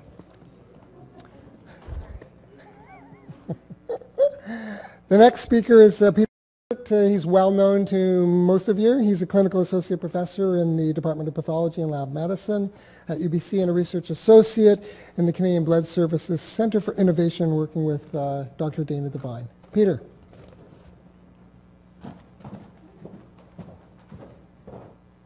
Well, thanks so much, Ed. And of course, credit to my co-authors, Brian and Simi, who are sitting in the author. And all the study is, of course, done in Dana Devine's lab. So, as we are a research and development lab for Canadian Blood Services, our main interest is, of course, research tailored around safety and quality. And who don't know what Canadian Blood Services does, it is a not-for-profit charitable organization whose sole mission is to manage the blood and blood product supply for Canadians, except in Quebec. So in order to constantly improve safety, in the last 10 years, so-called pathogen inactivation technologies were developed, which inactivate a variety of viruses and bacteria, but clinical and research studies show that these technologies also have a negative impact on the quality and the efficiency for transfusion. So these are the 3 common, currently on the market available pathogen inactivation technologies, and I don't want to go in detail. We used the Mirasol system in this study, and what we usually do in a pool and split study, you're using 2 platelet concentrates, pool and split, and have 1 unit treated, 1 unit untreated, and Mirasol uses riboflavin as a photosensitizer and UV light, and we're collecting samples throughout storage in both study arms and do a variety of assays on quality and efficiency. So in this study, we were looking at an aspect that UV light is used in actually all 3 pathogen inactivation technologies. And these technologies, UV light is used to tailor RNA or DNA of pathogens to terminate their growth. But as we know that platelets inherit mRNA from megakaryocytes, that might be targeted with that technology as well and might in part explain the reduction of quality and function. So that is what we use in that assay. We're using puromycin, which is a translational inhibitor, which is known to be incorporated in newly synthesized protein when it comes out of the ribosome. And in order to purify proteins which are newly synthesized to analyze the impact of the technology on the translatome, we used a derivative of puromycin, which is a biotin puromycin that binds to the Neston chain, and then it can be, that a biotin can be utilized to be purified on strapped avidin beads. And these purified proteins can be digested with trypsin and can be analyzed in a mass spectrometric analysis. And here just to show that puromycin is really incorporated into the platelet translatome, is just showing the throughout storage with and without the UV treatment, and you see actually an increase in puromycin incorporation. And that was actually very surprising. So as I said, we digest these proteins which we analyze or which we purify by the biotinylation and use mass spectrometry, and we identified about 50 proteins which span a variety of platelet functions, mitochondrial, cytoskeletal, and so on. And they are listed here by the grouping. And the proteins which are underlined in that table are referenced in the literature known to be synthesized. So that demonstrates the validity of that approach. And these are the citations of these papers. So in the end, what we can show is, despite the fact that we were expecting that the translatome is going down throughout the treatment with UV, there is actually synthesis ongoing.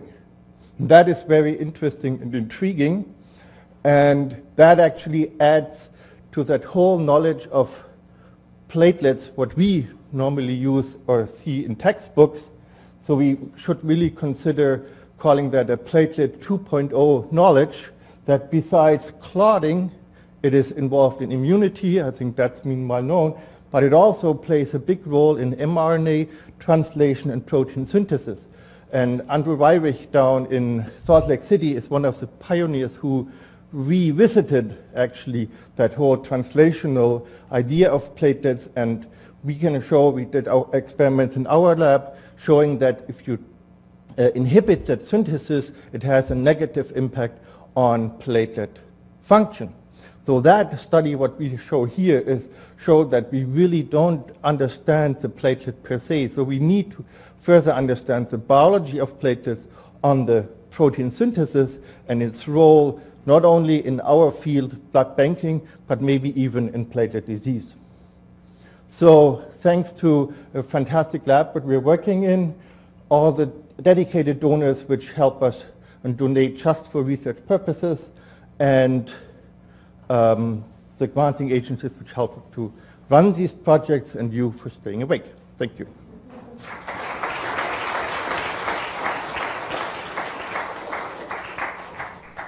Any questions? You can answer my call. Yeah? Okay. Thank you. Peter, thank you.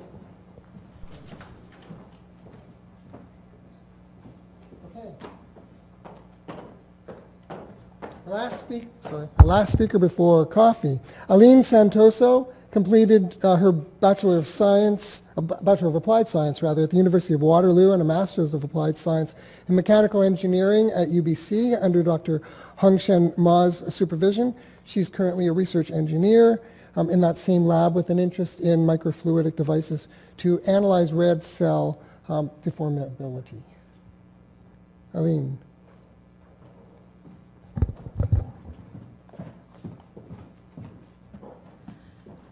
First off, I would like to thank all the organizers to invite me to this talk and share my work with you.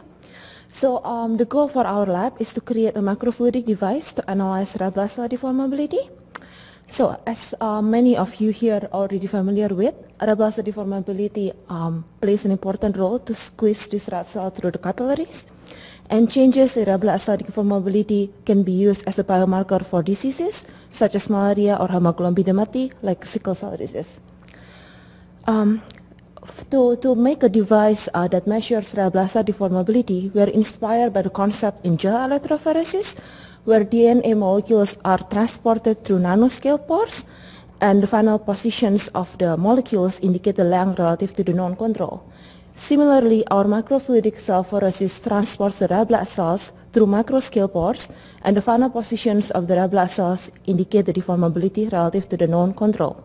So more deformable cells will travel further along the device. So our mechanisms enables on-chip loading, which means that only a small volume is required. It also enables us to parallelize a single array here into using the pressure manifold into 8 different samples, so we can run multiple measurements of several samples. This is a short video that shows how the device works. You can see a small pressure is used to apply this to load the cells, and the excitant pressure is used to deform the cells through the microscale spores. Again, more deformable cells will travel further along the device. So I'll stop it. So we use these mechanisms to analyze 10 blood bags over a period of 8 weeks. As you can see here, we observe small fluctuation but no significant difference for the whole population. But if we look at the least deformable subpopulation shown in the red box here, and at the red and green line, the 10% and 5% least deformable population, there is a significant degradation of deformability after 4 weeks of storage. Another disease that we analyze is the sickle cell disease. Again, this is a 10% least deformable subpopulation, and we observe different types of sickle cell disease have different signatures in deformability. This is thanks to Junmei Wang collaboration with Bloodworks. Another disease is we analyze the deformability profiles of infected red blood cells after exposure to antimalarial drugs. In general, antimalarials decrease the infected red blood cell deformability, especially the new drugs, that is the PF-ATP4 inhibitors, that show a very distinct biophysical signature compared to the rest of them. The only exception is the tetracycline, which is a slow-acting drug that takes 48 hours incubations to have an effect on. And this one is a negative control for the DHIQ, which shows no difference with the control. Again, as a summary, our lab develops a microfluidic device that is able to parallelize single-cell measurements of deformability, and it can be used as a biophysical assay. I would thank you.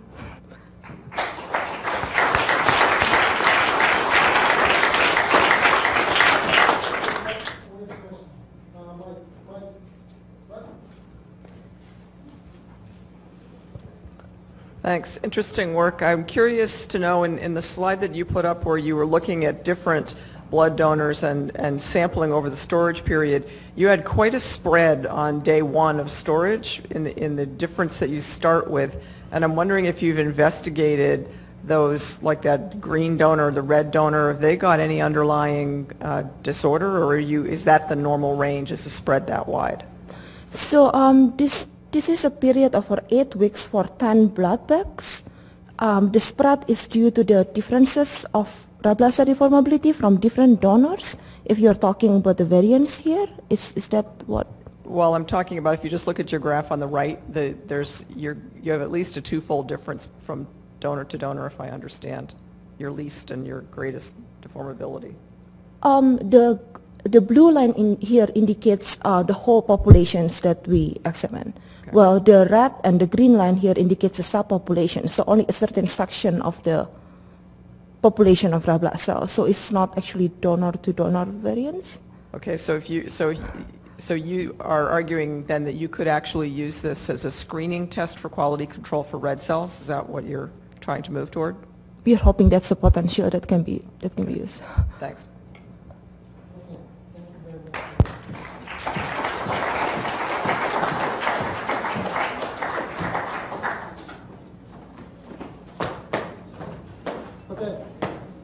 So let's take a 20-minute coffee break. Do come back. We have 2 great talks, awards, judging awards, and then wine and cheese after. So I definitely wouldn't leave. All right, so 20 minutes. So we'll aim for 10 after, and we'll probably start after that.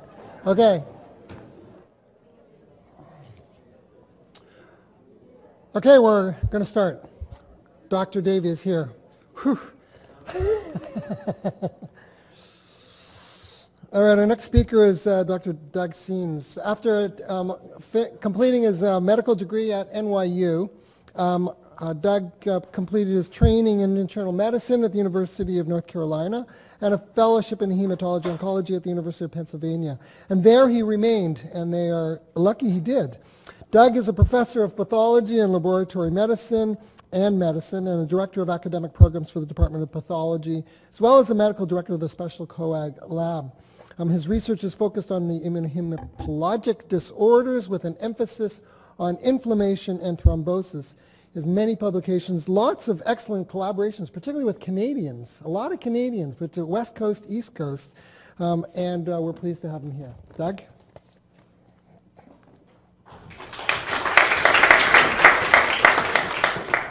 So thank you, and as like the other people who've come before me here, I'm very honored to have been invited, and I appreciate it, and thanks to Ed and thanks to the folks who organized this meeting. As Ed said, our lab is interested primarily in inflammation and thrombosis, and can you hear me okay? And in that context, one of the disorders that we've been studying for quite some time is HIT, or heparin-induced thrombocytopenia, which is what I'll talk about today.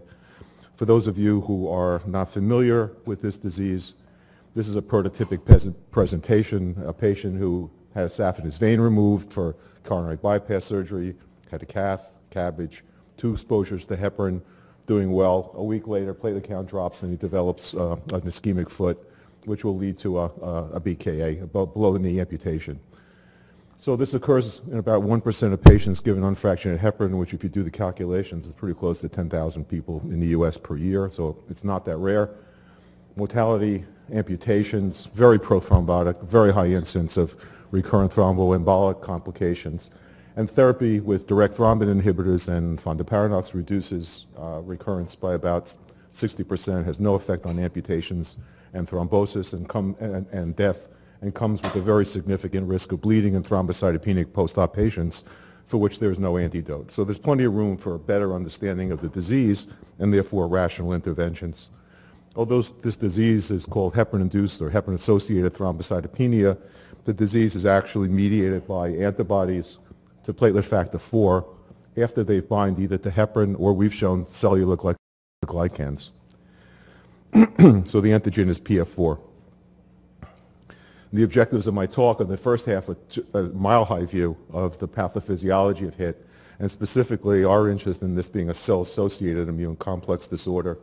And then the second half of the talk, I'll really go right down to the other level, the atomic level, and talk about the generation of the autoantigen in the context of a couple of questions, which is how do autoantibodies develop into a normal host protein in a normal host? And then secondly, why do only a small subset of those antibodies actually cause disease? We'll see if I can give you some insights. So let's talk about immune complexes and cell activation. So the antigen, as I told you, is platelet factor 4. This is predominantly, almost exclusively stored in the alpha granules of platelets. It's the most abundant protein they secrete when they're activated. Lots of folks are interested in the physiological functions of platelet factor 4, some of which are listed up there. But for the point of view of HIT, it's not interfering or modifying the function of PF4 so much as PF4 as an antigen. And the question is why PF4 among hundreds of heparin binding proteins should be the antigen in almost all cases of HIT. PF4 is highly cationic. It binds heparin and glycosaminoglycans on a variety of cells, but most importantly, I'm going to try to tell you it's an antigen because it spontaneously tetramerizes and superoligomerizes in the presence of heparin and the resulting antibodies. So a number of years ago, this is a space-filling model of platelet factor 4 with the lysines and arginines shown in blue, and this is where heparin binds. A number of years ago, and I'm going to define we at the end of the talk, okay? So I'm going to say we at the moment. Did extensive mutagenesis of PF4, and we found that there were a number of residues which were absolutely critical for the binding of HIT antibodies. And of course, these were not next to the heparin region. So the question was, why? What does heparin have to do? Is this really the binding site? Are these structurally, indirectly related? What does heparin do to this region? Why should these amino acids? And and you can see these are 10 years ago, so it's been a long time to try to understand why. Any explanation for pathogenesis has to take into account this phenomena, which is if you take platelets and you label them with C14 serotonin, and you measure that as a measure of activation on the ordinate, and you take an antibody, a HIT antibody, and you incubate that with platelet-rich plasma at a set amount of PF4, and you vary the heparin concentration, the antibody only activates platelets over a narrow molar range of reactants. And that happens in solution on platelets, and if you measure that, it happens on monocytes, so this is the binding of this is the addition of platelet factor 4. This is detection of platelet factor 4 by a polyclonal antibody. If you use a hit-like monoclonal antibody, again, it only detects a subset of PF4 that occurs at a very narrow molar concentration range. So what's happening? Well, I don't know what's happening on the cell for sure, but I do know what happens in solution, which is if this is the migration of platelet factor 4 on an HPLC, when you incubate it with heparin at a 1-to-1 concentration, you form dimers of tetramers, and you also form these very large complexes that fall out in the void volume of the column. And there are over 1 million kilodaltons on the column. And if you vary the concentration around 1-to-1, you no longer form these high molecular weight complexes. In fact, these complexes are so large, they're actually micron size by dynamic light scattering. I won't show you that data, but they're huge, huge immune complexes. And they're easily visualized. These are studies by John Weisel. This is PF4, this is heparin PF4 at a 1-to-1 ratio, and this is at a heterogeneous ratio. So it's easy to see these complexes, they're so large. And what these represent are decorating with a secondary antibody to a monoclonal anti-heparin PF4 antibody. And so these form large immune complexes. And I'm going to show you some data which I hope will convince you that these are in fact what stimulates this disease and would differentiate this antibody from other antiplatelet antibodies that cause thrombocytopenia and bleeding. And I'm going to tell you that, that platelet factor 4 is in the alpha granules of platelets. It comes out and either binds back to the chondroitin sulfate on the surface of platelets, or it gets displaced by heparin, which is more negatively charged, that forms these larger complexes. This either binds back to the platelet, or if antibodies form, it activates platelets through FcR gamma 2A, going through the ITAM6 signaling pathway. And the evidence for that is as follows. But I have to tell you one step. In order to describe the experiment that establishes this, I have to tell you about 2 antibodies that were used in those experiments. And one that I'll talk about is KKO, and the other is labeled RTO. And these are products of the same monoclonal antibody production of mice immunized with human PF4 and heparin. They're both the same isotype. One is increased, the binding is increased to PF4 by heparin, one is not. Remarkably, they show the exact same KD and Bmax by ELISA, and they don't compete with each other. So I'm going to try to come back to try to explain that at the end. This one I'll show you causes disease in an animal model, competes with human antibodies, it's published, I won't show you it, and I'll show you it's pathogenic in vivo as well as in vitro. So here's the model.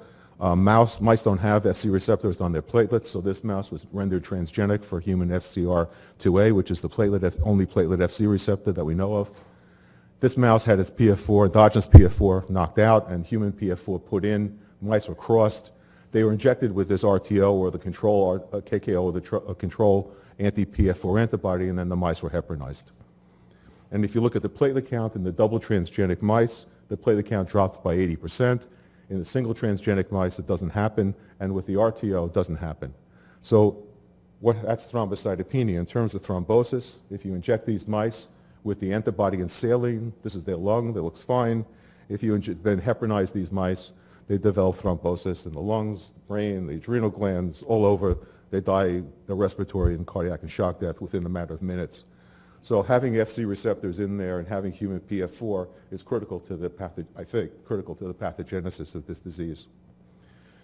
So these antigen antibody complexes not only bind to platelets and therefore stimulate through the Fc receptors when antibodies form, but we've published many years ago that they bind to the endothelial cells, that human antibodies fix complement, the tissue factor is expressed on the endothelium, platelets adhere to the endothelium, and I'll show you some data that the same thing happens on monocytes. So these are, although they're antiplatelet antibodies, they're far more complex because of the heterogeneity in binding in terms of which cells they activate and how this contributes. This is an electron micrograph by John Weisel of some monocytes. Nice, fluffy, happy outside. You had some PF4. Most of them are happy. A couple of guys get a little bit angry. If you add antibody, however, if you add the pathogenic antibody, you can see what happens. These things vesiculate their surfaces. They start shedding very quickly. And if take a step back, these are procoagulant microparticles that get shed off of monocytes. And the consequence of this is that that platelets get a dual signal. They get a primary signal through the Fc receptor, but then they get a dual signal because monocytes also get activated, and we've shown by knockdown and antibody experiments, they also get activated by FcR gamma 2A, express tissue factor, thrombin, PAR1, and that signal expresses PS and allows the platelets to bind factor 10A. So they get a dual signal typical of procoagulant-coated platelets. So this is, again, different than normal other platelet antibodies. So that's a mile-high view of the pathophysiology. But now, for the rest of the talk, what I want to get into is what we've been doing more recently, which is to try to understand the formation of the autoantigen. And this is part of this is predicated on the following observation. The question is predicated on this. We did a study with the CT surgeons at Jefferson, in which we did a prospective study of 111 patients who got calf and cabbage. So they got 2 exposures to heparin. All heparin was discontinued right after the surgery. And then we looked at the incidence of anti-heparin PF4 antibodies in these patients measured by ELISA 5 days later. And 70%, depending on the definition of the criteria for positivity, if you just look at the rise of antibody titer of 0.2 ODs or more, 70% of people develop anti-PF4 antibodies after cardiac surgery, calf and cabbage. And this has been confirmed by other groups as well. And yet not one of these patients developed HIT because they didn't have any heparin around at the time that the antibodies were developing. In fact, if you look at all the patients who develop anti-heparin PF4 antibodies, only a small fraction of those patients develop clinical hit. So what is it about those antibodies? Is there anything we can learn from the structure of the antigen, the induction of the antigen, that helps us maybe able to distinguish this antibody from all those antibodies that form, question 1, why? Question 2, can we distinguish that one antibody from the others? Well, one thing that's known about PF4 is that the negative charge allows the cationic tetramers to come together. A second property is that the antibodies that are pathogenic do the same thing. They enhance tetramerization. So this is a simple, very simple experiment in which we just incubated that pathogenic antibody with platelet factor 4, no heparin in this. Here's PF4 alone, here's PF4 plus that antibody. And the antibody itself is causing superoligomerization of those PF4 tetramers. And then with cold you compete, and with RTO, the control, that doesn't happen. So heparin is putting these together, antibodies are putting these complexes together, and that makes it very difficult to study the antigen, because almost everything that you study when you're studying binding is you're really studying avidity. You're not studying affinity.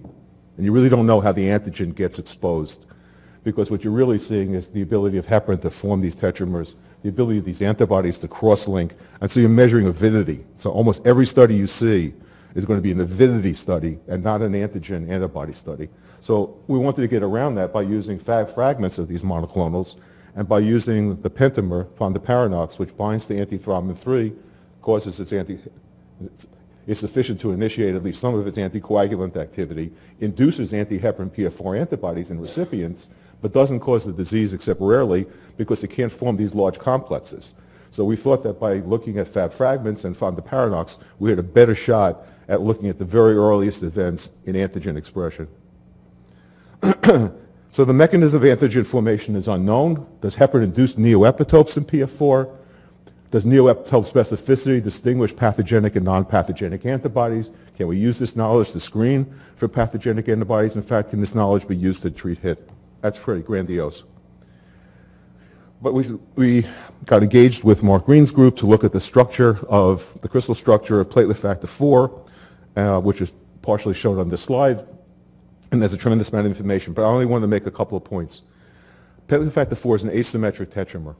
If you look at the C-terminal regions over here, they're further apart than they are on the other side. There's an open end and there's a closed end.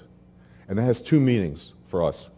One, the amino acids that we showed earlier in that earlier slide that were invariant in terms of the necessity, I couldn't substitute mouse for human without destroying the antigen, they're all in here. They're all in right here.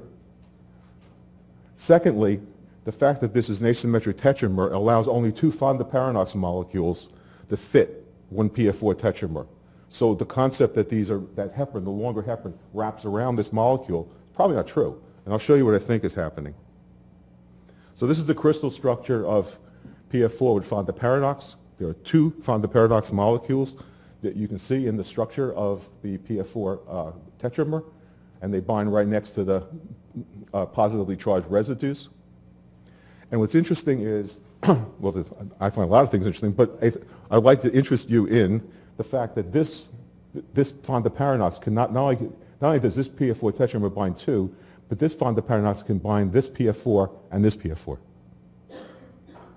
etc. And this one can bind this guy and the next guy, and this guy can bind this guy and the next guy.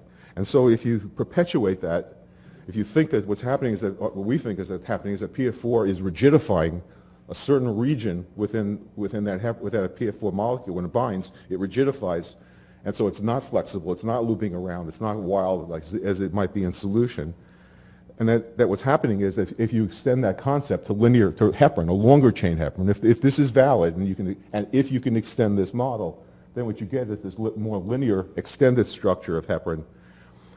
And here you have one tetramer and another tetramer and another tetramer, and you can begin to see how this could go on to the point where you get 1 micron diameter antigen antibody antigenic complexes seen by DLS. We then did the crystal structure of the Fab of KKO along with PF4. And what's interesting here, this is the heavy and light chains, and looking just at 90 degrees, it's not a conformational change, it's just a 90-degree view of the same idea. You can see that the CDRs make contact with 3 of the 4 monomers in the PF4 tetramer.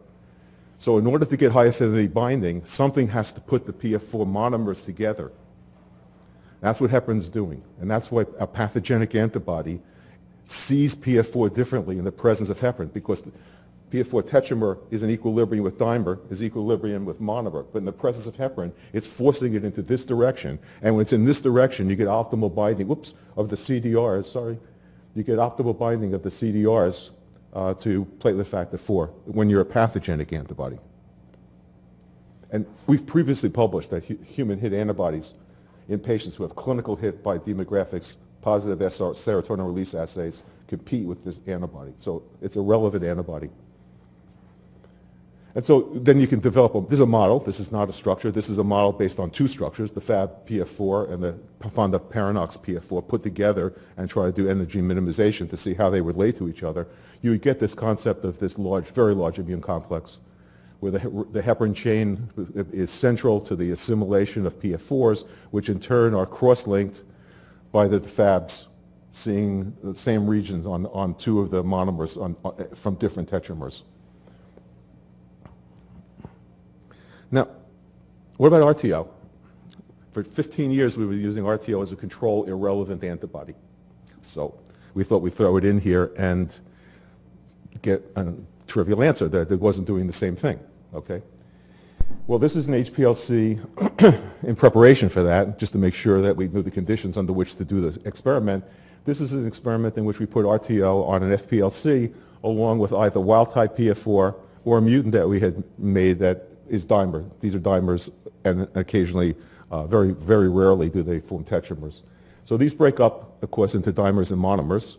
And then we looked at the shift in the molecular weight of RTO versus RTO plus any of the species that would have formed from this.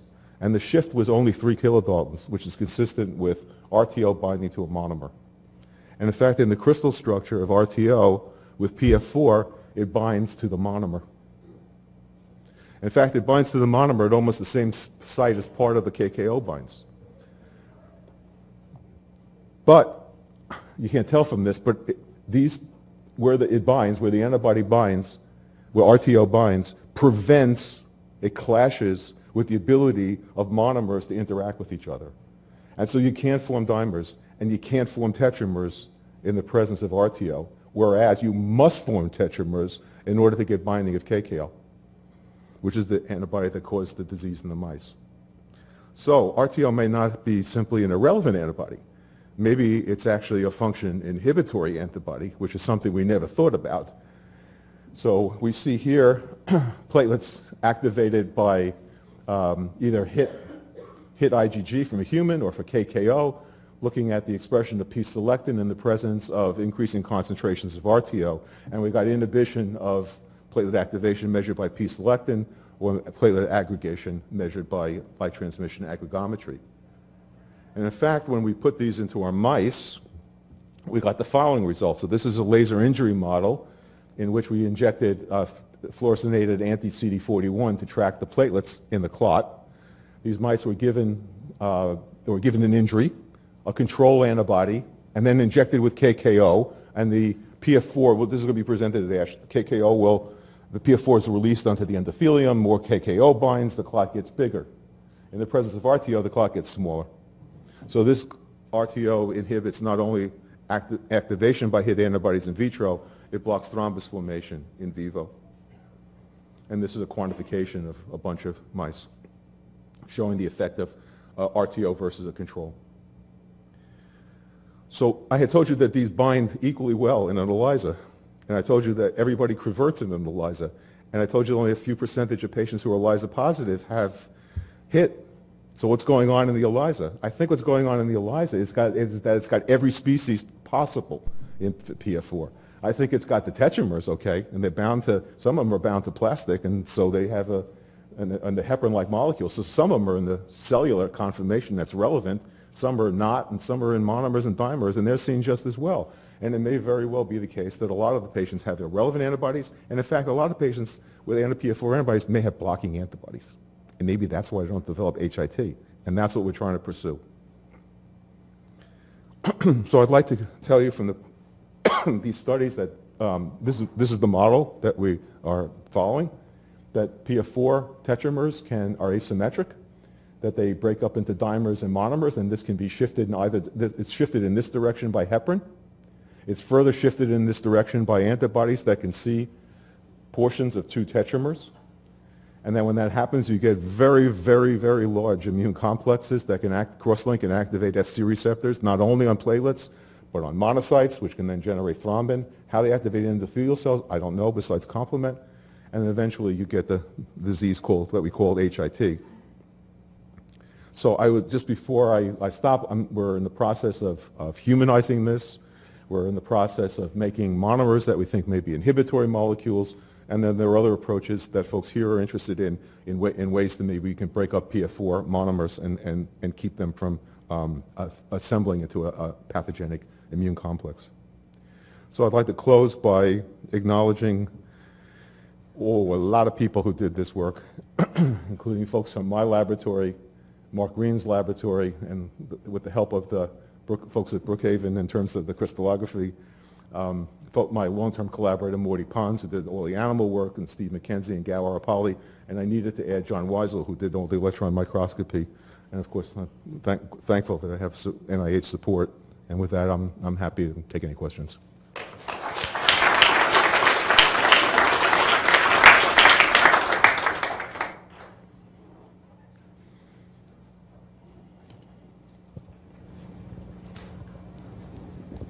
So, very, very odd disease. So in the serotonin release assay, you increase the amount of heparin, and increasing the amount of heparin in the serotonin release assay that I was involved in developing, I've never understood why increasing the amount of heparin changed the message. It breaks up the complexes. I see, okay. It literally breaks up the complexes initially, and then at even higher concentrations, it forces the complexes off the cell surface by competing with endogenous glycosaminoglycans. Terrific, thanks. So, Fonda Paranex, we are a little mixed in whether we should be using it as a treatment for HIT or not.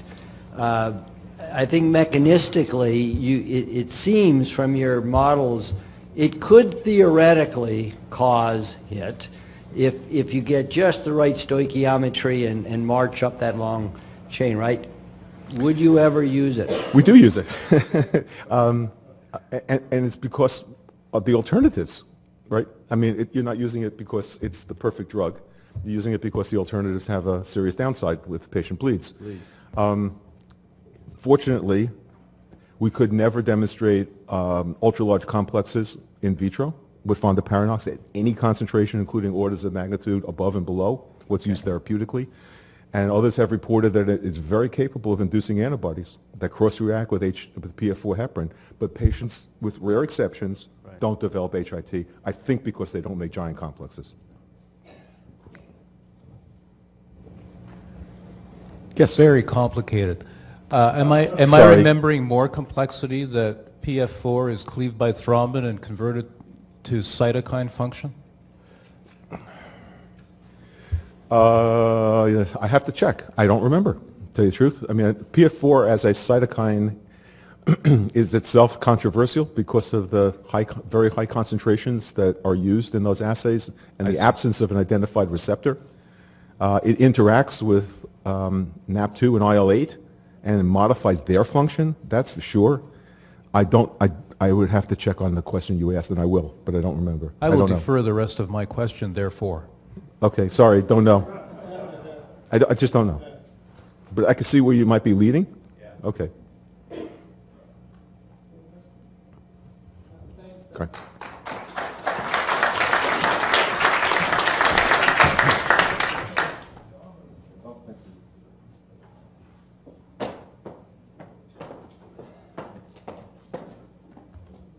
Great. Okay, I'm going to let you set up while I say a few words. So our last speaker, not the least, is Braden McDonald. He completed his Bachelor of Science at McGill University, that's in Montreal, in microbiology and immunology, and then moved west to the University of Calgary, where he completed an MD and PhD in immunology under the supervision of Paul Koobs. Braden's PhD thesis examined the molecular mechanisms of neutrophil trafficking and effector functions within the liver in sepsis and sterile inflammation. He is currently completing his internal medicine residency here at UBC. I'm not sure how he got off today, but continues to be active in investigating the links between NETs and development of DIC in severe sepsis. Braden. Thank you. Thanks very much, Dr. Conway. It's really a pleasure to be here. I'm actually filling in for one of my colleagues who is unwell. If any of you saw the original schedule, his name is Craig Jenny, and if you know him, he's doing fine. Just wanted to put that out there.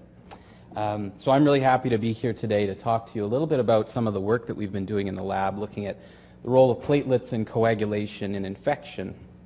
And specifically, we have an interest in sepsis. And as you're all well aware, sepsis is fundamentally a syndrome of systemic inflammation that occurs in the context of infection. And while inflammation is the central feature of the pathogenesis of disease, there's crosstalk with many other systems. And what we've become interested in is the crosstalk between inflammation and the coagulation and thrombosis systems in sepsis. And the disclaimer is that my background, is, as Dr. Conway mentioned, is in immunology, and most of the research that I've done in the past is in neutrophil biology and studying the mechanisms that allow neutrophils to find their way to sites of inflammation.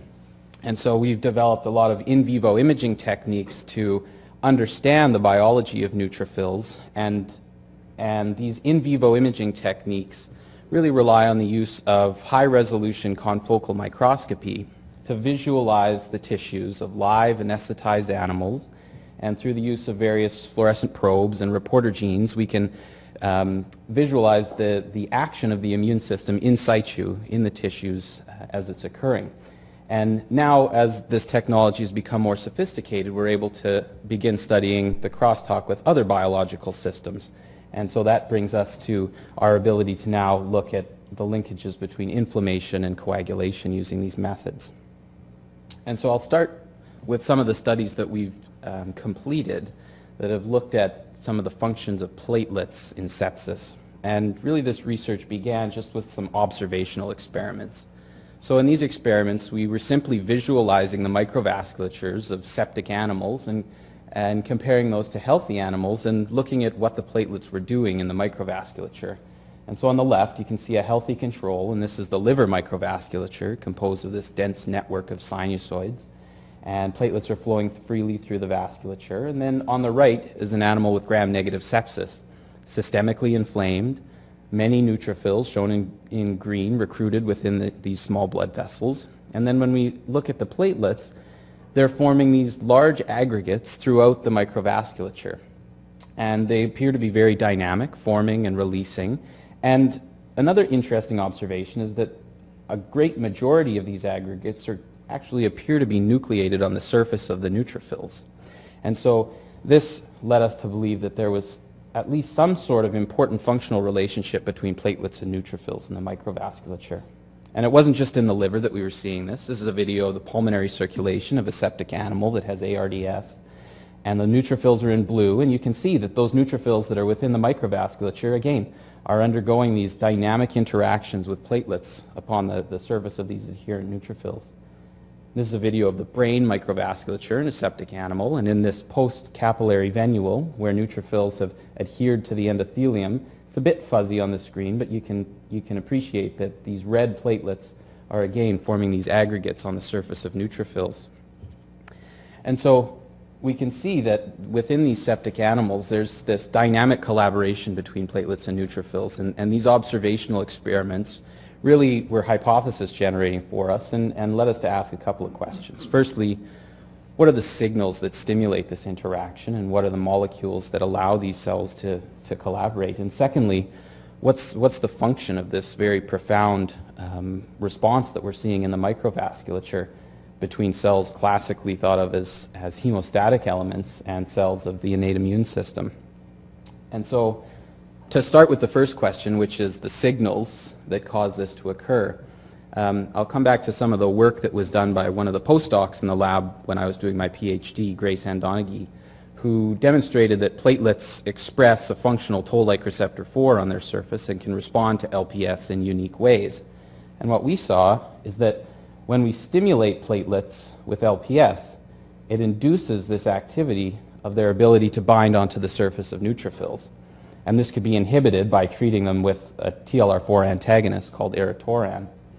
And a similar response was seen if we stimulated platelets with whole plasma that we received from patients that had severe sepsis in the ICU. And again, this response was at least partially inhibited by blocking TLR4. So these results suggested to us that this activity of platelets that we were seeing in the microvasculature was actually a function of their ability to detect bacteria that were in the bloodstream.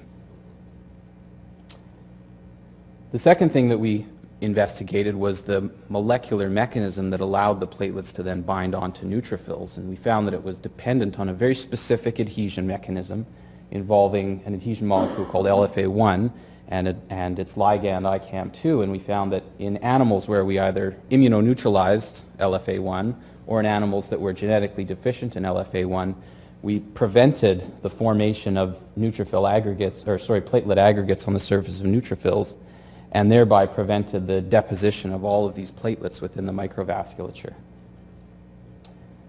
So this snapshot of these series of experiments led us to two somewhat fundamental conclusions on some of the roles of platelets in sepsis. And firstly, it was that platelets really were functioning as immune sentinels in this system through their ability to detect the presence of bacteria or bacterial products in the blood, which then activated them to undergo these dynamic interactions with neutrophils in the microvasculature.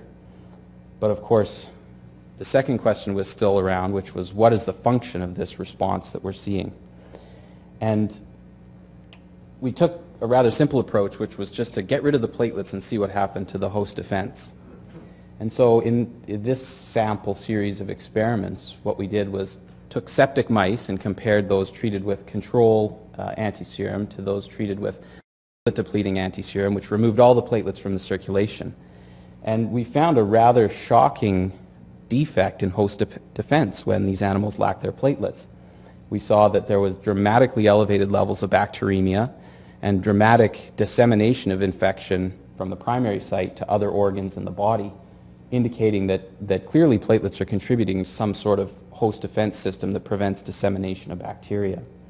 And likewise, if we left the platelets in the animals but just inhibited their ability to bind onto neutrophils and interact with them, we saw a very similar phenotype where these mice had dramatic levels of bacteremia and significant dissemination of infection throughout the body. So this really drove home a third key role for the platelets, which is their ability to collaborate with neutrophils and form some sort of very potent intravascular defense system that prevents the spread of bacteria via the bloodstream in sepsis. To understand the nature of this defense system, we'll take a little detour into neutrophil biology. And some of the neutrophil effector mechanisms that might be mediating this intravascular host defense system. And the classical function of the neutrophil is its role as a phagocyte, so its ability to engulf bacteria and particles and kill pathogens through various oxidative and proteolytic mechanisms. But I think that you can agree that in the setting of bacteremia, charging neutrophils with the task of chasing down, gobbling up, and killing individual bacteria that are whipping through the bloodstream is ludicrous. There must be a more efficient way that the body protects against bacteremia. So this brings us to a more recently described neutrophil effector mechanism, which was first described a little more than 10 years ago, called neutrophil extracellular traps, or NETs for short. And for those not familiar, what NETs are large webs of chromatin material, so DNA and histone proteins, that are expelled from neutrophils into the extracellular environment. And these webs of chromatin are coated in the antimicrobial contents of neutrophil granules. So they form these vast networks of extracellular nets that are actually very sticky and can bind bacteria, and due to the presence of the antimicrobial proteins, can kill them very potently in the extracellular space in a way that's much more efficient than having neutrophils phagocytose and kill bacteria. And so you can envision a situation where the neutrophils are acting like fishermen, casting their nets into the environment to capture bacteria efficiently and kill them. And what we found was that in sepsis, these neutrophils, shown in green, were casting vast networks of nets, shown in red, throughout the microvasculature. And these nets functioned to capture bacteria and kill them very efficiently within the microvascular beds and tissues throughout the body. And what we found when we came back to the mechanistic aspect of this is that it comes down to the ability of platelets to bind to neutrophils that allows these cells to release the nets into the circulation. So when we model this system in vitro, and I'm very proud of this picture because these are my neutrophils making these nets. When we model this in vitro and challenge neutrophils with the task of releasing nets, we found that they would only produce their nets under flow conditions if they were incubated in the presence of both platelets and LPS. And in fact, it was the platelets that were responding to the LPS in this system. And likewise, when we moved in vivo, we saw a similar response. When we removed the platelets from these septic mice, they were unable to produce nets within the circulation.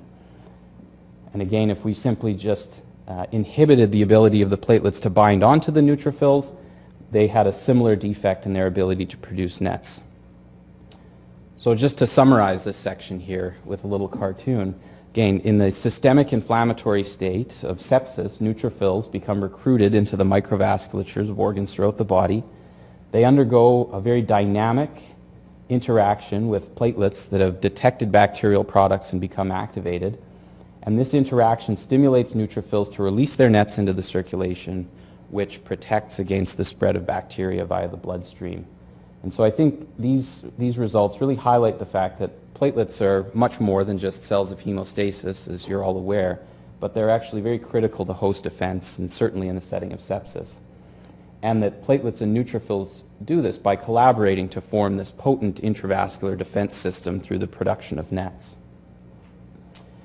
And there's been an explosion of research in the field of nets over the past couple of years. And the function of these structures is expanding, and I've told you a little bit about some of the antimicrobial functions, but like any good immunological response, when it's produced in overabundance, it can damage host tissues and cause organ injury, and certainly that's a contributor to the pathogenesis of sepsis. And I was told just recently, I wasn't aware of this, but at the symposium last year, Dr. Wagner was here and talked about the role of nets in thrombotic diseases, in venous thromboembolism. And it was actually her work combined with our interest in these structures in sepsis that led us to then start looking at how nets might contribute to pathological coagulation in the setting of sepsis. And so this work was really driven by the hypothesis that the release of nets that we're seeing within the vasculature activates intravascular coagulation, leading to microvascular occlusion and organ damage in sepsis. And we were interested in studying this using our in vivo imaging techniques so that we could look at it in the context of the immune response that we have been investigating for a long time. And so we really just wanted to boil down this very complicated coagulation cascade into something that we could visualize and study in this complex biological system. So we boiled it down to the terminal component in the cascade, which is the generation of active thrombin. And in our animals, we used a quenched fluorescence probe, which for all intents and purposes, when we inject it into the mice, it will fluoresce green in areas where thrombin is active.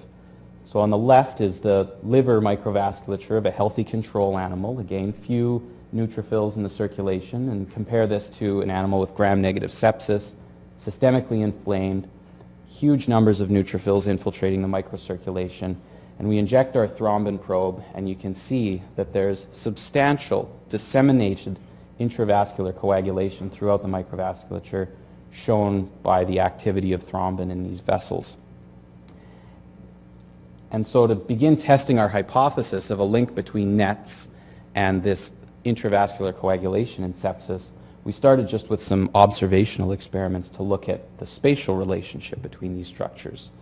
So again, the top panel, healthy control animals, uninflamed, few neutrophils in the circulation, in the microcirculation, relative absence of NETs, and no thrombin activity. Compare this to septic mice, where they're inflamed, there are many neutrophils recruited into the small blood vessels.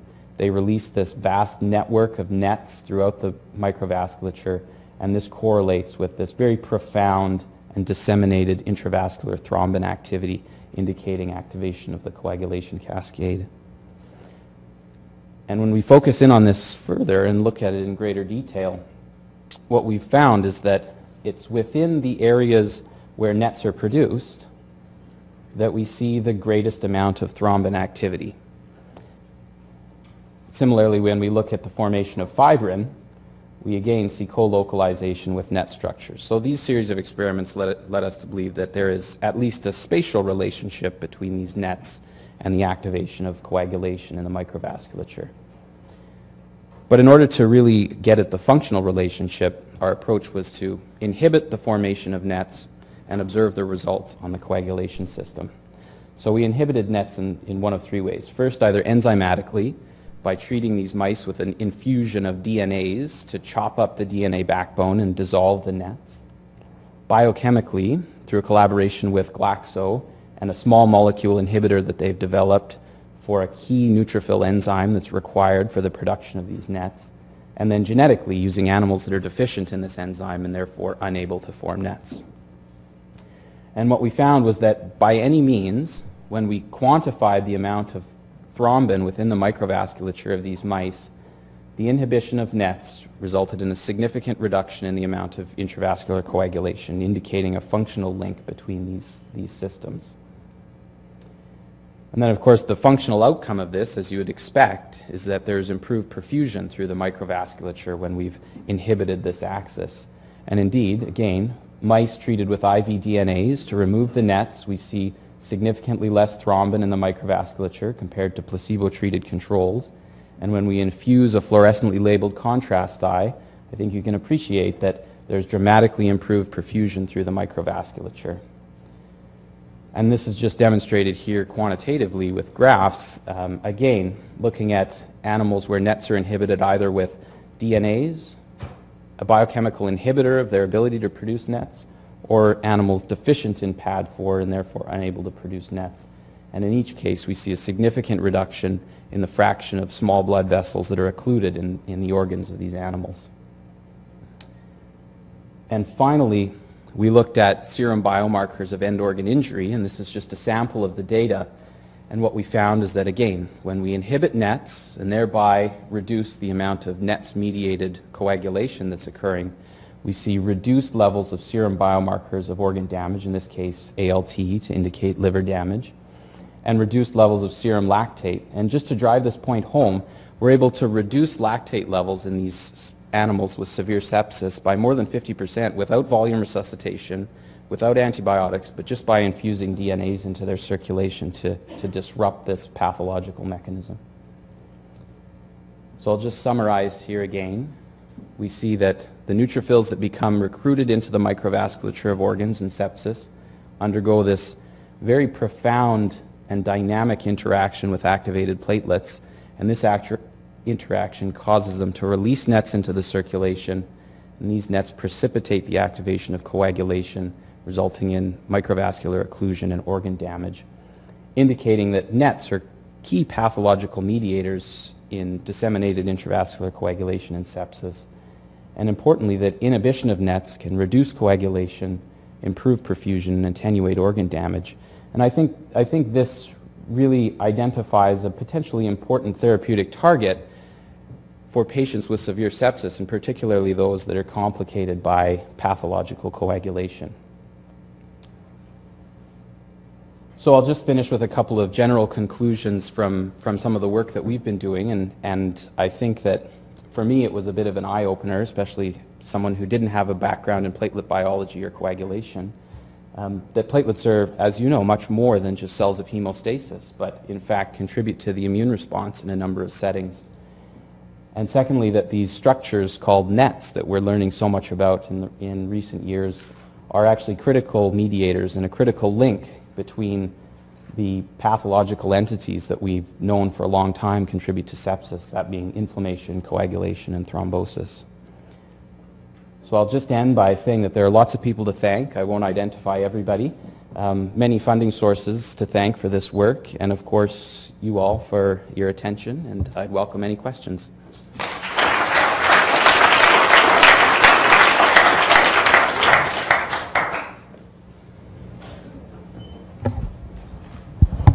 Thanks. It's terrific, and the graphics are spectacular, so congratulations. Thank you. You have a yin and yang here. Mm-hmm. If you eliminate the nets, the bacteremia goes out of control. Mm-hmm. If you keep the nets, the coagulation goes out of control. So therapeutically thinking, internal medicine resident, your next patient with sepsis, do you want the nets or do you not want the nets? Well, I take comfort in the fact that we're actually really good at treating infections. We can eliminate infections. What we can't eliminate is the immunological pathology of disease. So, you know, we haven't done the experiments in animals, but I suspect that we could overcome the immune deficits of lacking nets simply by giving antibiotics. So I think that it does hold promise, but only in conjunction with standard therapy, which would be antibiotics.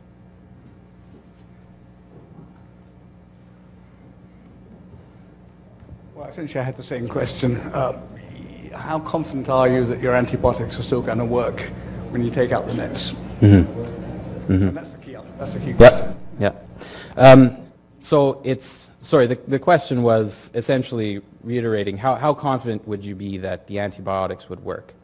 And so this has been the issue in sepsis and many diseases forever, is in many inflammatory diseases as well, is how do we design therapies that don't eliminate the biological or physiological function of the immune system while still targeting the mechanism of disease. And I think we don't have an answer for that with any of our immunosuppression medications that are available to us. But in sepsis, I think that we do have a very nice armamentarium of anti-infective substances and strategies with respect to source control, etc., that I think the ability to combat infection is less of a concern. And so while it still is a concern in some patients that have highly resistant organisms, etc., I think that ultimately many of the times what we see when patients are dying, especially those with septic shock in the ICU, it's not from the infection, it's from the body's response to infection.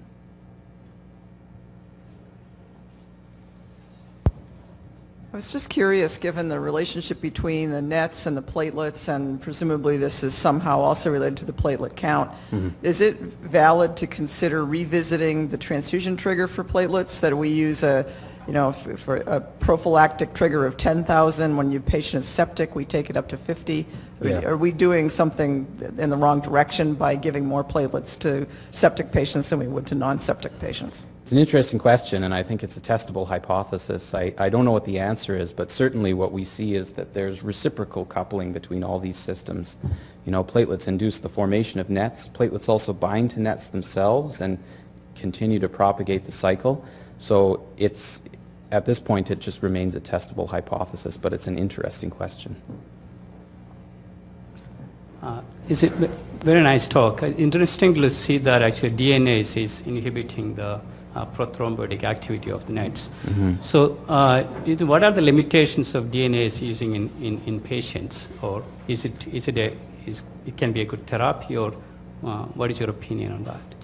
So clinically, it's used primarily on external body surfaces. It's used in patients with cystic fibrosis as a mucolytic. It's used in patients with empyema within body cavities. But the only thing that I found in the literature where they've actually infused it into people was in a small case series of patients with lupus.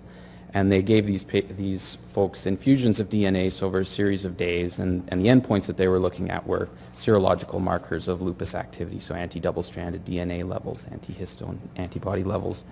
That was it, and I think it was 9 patients that they infused, and that's the only thing that I've ever read about humans receiving IV DNase. I'm not aware of any phase 1 trials that have started with DNase as a target for NETs. I know that there's huge interest amongst biotech companies developing inhibitors of NETs and various ways to target these structures. If they are doing any studies, they're keeping the results close to their chest because I haven't heard anything yet. But I do know within those case series, there were no adverse effects reported in the patients that received DNase. Do you have clues as to the chemical signals involved between platelets and neutrophils and the DIC induction? Yeah, so that's what we're working hard on right now. For a long time, we've been trying to understand how this interaction between platelets and neutrophils stimulates the release of NETs. And at this point, we've really been excellent at excluding things, but we haven't been good at finding a factor. We've looked at all of the things that platelets can release, and none of them seem to activate neutrophils on their own to produce NETs. It does seem to be a contact-dependent phenomenon. The platelets have to bind to the surface of neutrophils, so whether it's some sort of mechanical event, which is a very difficult hypothesis to test, or whether it requires very high concentrations of a local mediator between neutrophils and platelets, it remains to be seen. We don't have the answer yet. And as for the activation of the coagulation cascade by these NET structures, there are a number of groups that are investigating this, including Dr. Wagner's group, and it seems like there are many things on NETs that can precipitate the activation of coagulation. Certainly in our hands, what we found is that histones are key. Histones are important players. And actually recently we've been toying with the idea of polyphosphates being important in this process, especially since there's such an abundance of platelets on these structures. And in collaboration with Dr. Esman, using some of the reagents that he's developed to target polyphosphates in mice, we are seeing that they do play some role in activating the coagulation cascade.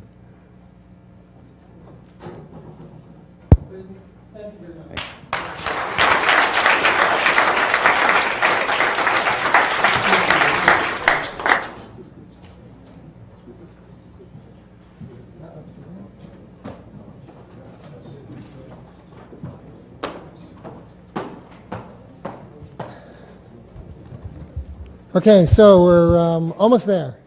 That was a terrific day, I think we'd all agree. I do have a couple of, before we wrap up, I do have just a couple of announcements. First, the winner of the best poster is Abhinav Ajay Kumar. I apologize for that pronunciation. And is Abhinav here? Well, run down here and let's give him a hand.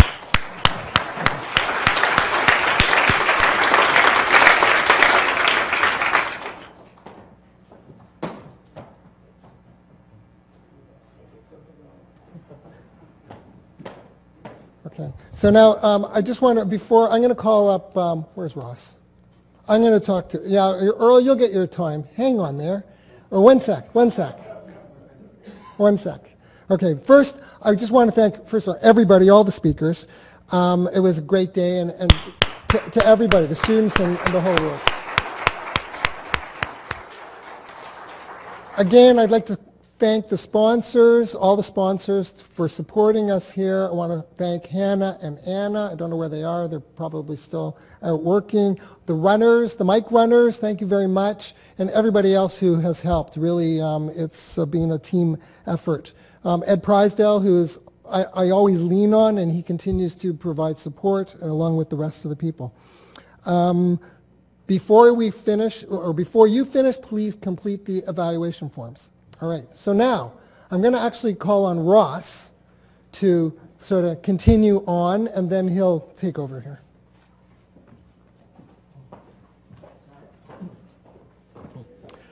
So firstly, I hope you'll join me in thanking Ed Conway for all the work he does for this incredible meeting.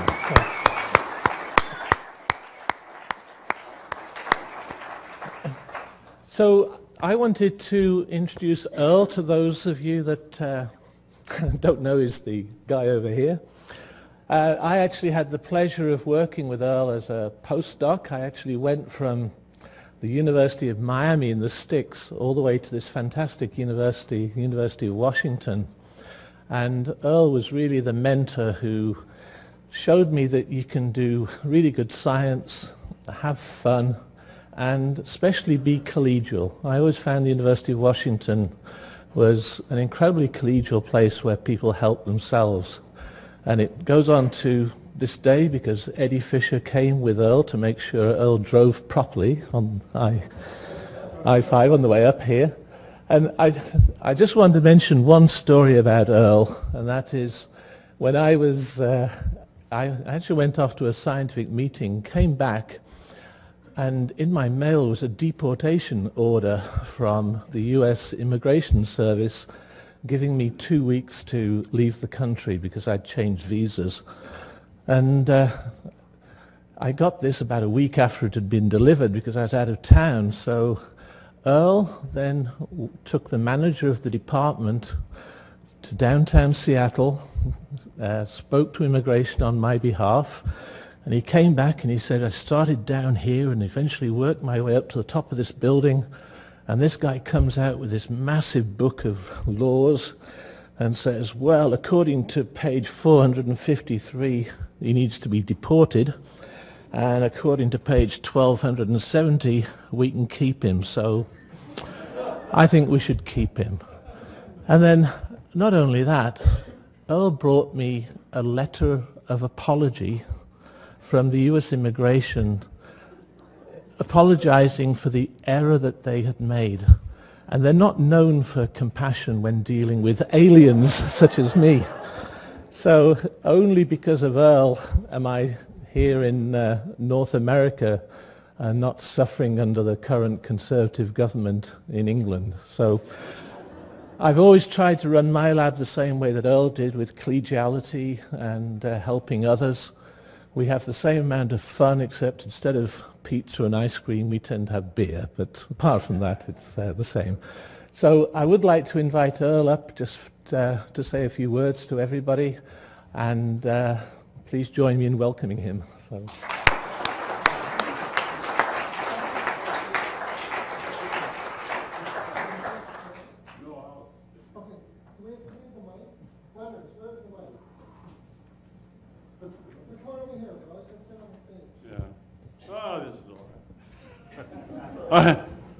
I want to say just a few words about how much I've enjoyed and appreciated and honored by these symposiums, and particularly Ross McGilvery, who started them 8 years ago, and they've been steadily getting better and better and all the time, and we have a terrific group of speakers year after year. And when Ross stepped down a little bit, we had Ed Conway and Pritsdal to take over most of the activity, and anybody that's organized a conference like this knows how much work it is. Boy, it's a lot of work. And my deep appreciation and thanks to those folks.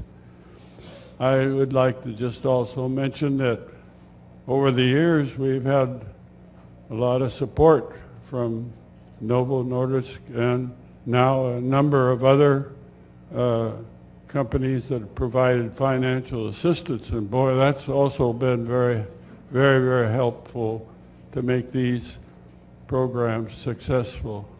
So I kind of feel quite humble about this series of just terrific seminars and speeches, and many thanks to all the speakers. They've been terrific, and I'm delighted that we've had all these students participating, because this is part of the scientific community that we all love. Thank you very much.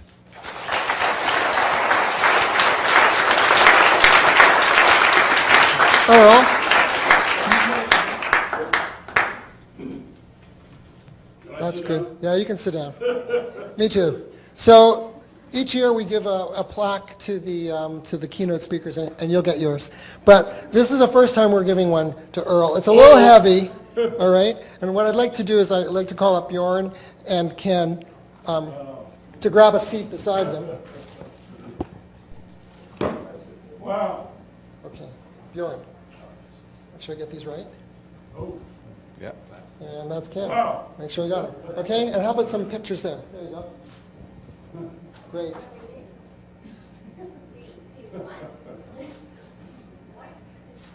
Terrific. Okay, good. All right, so that's great.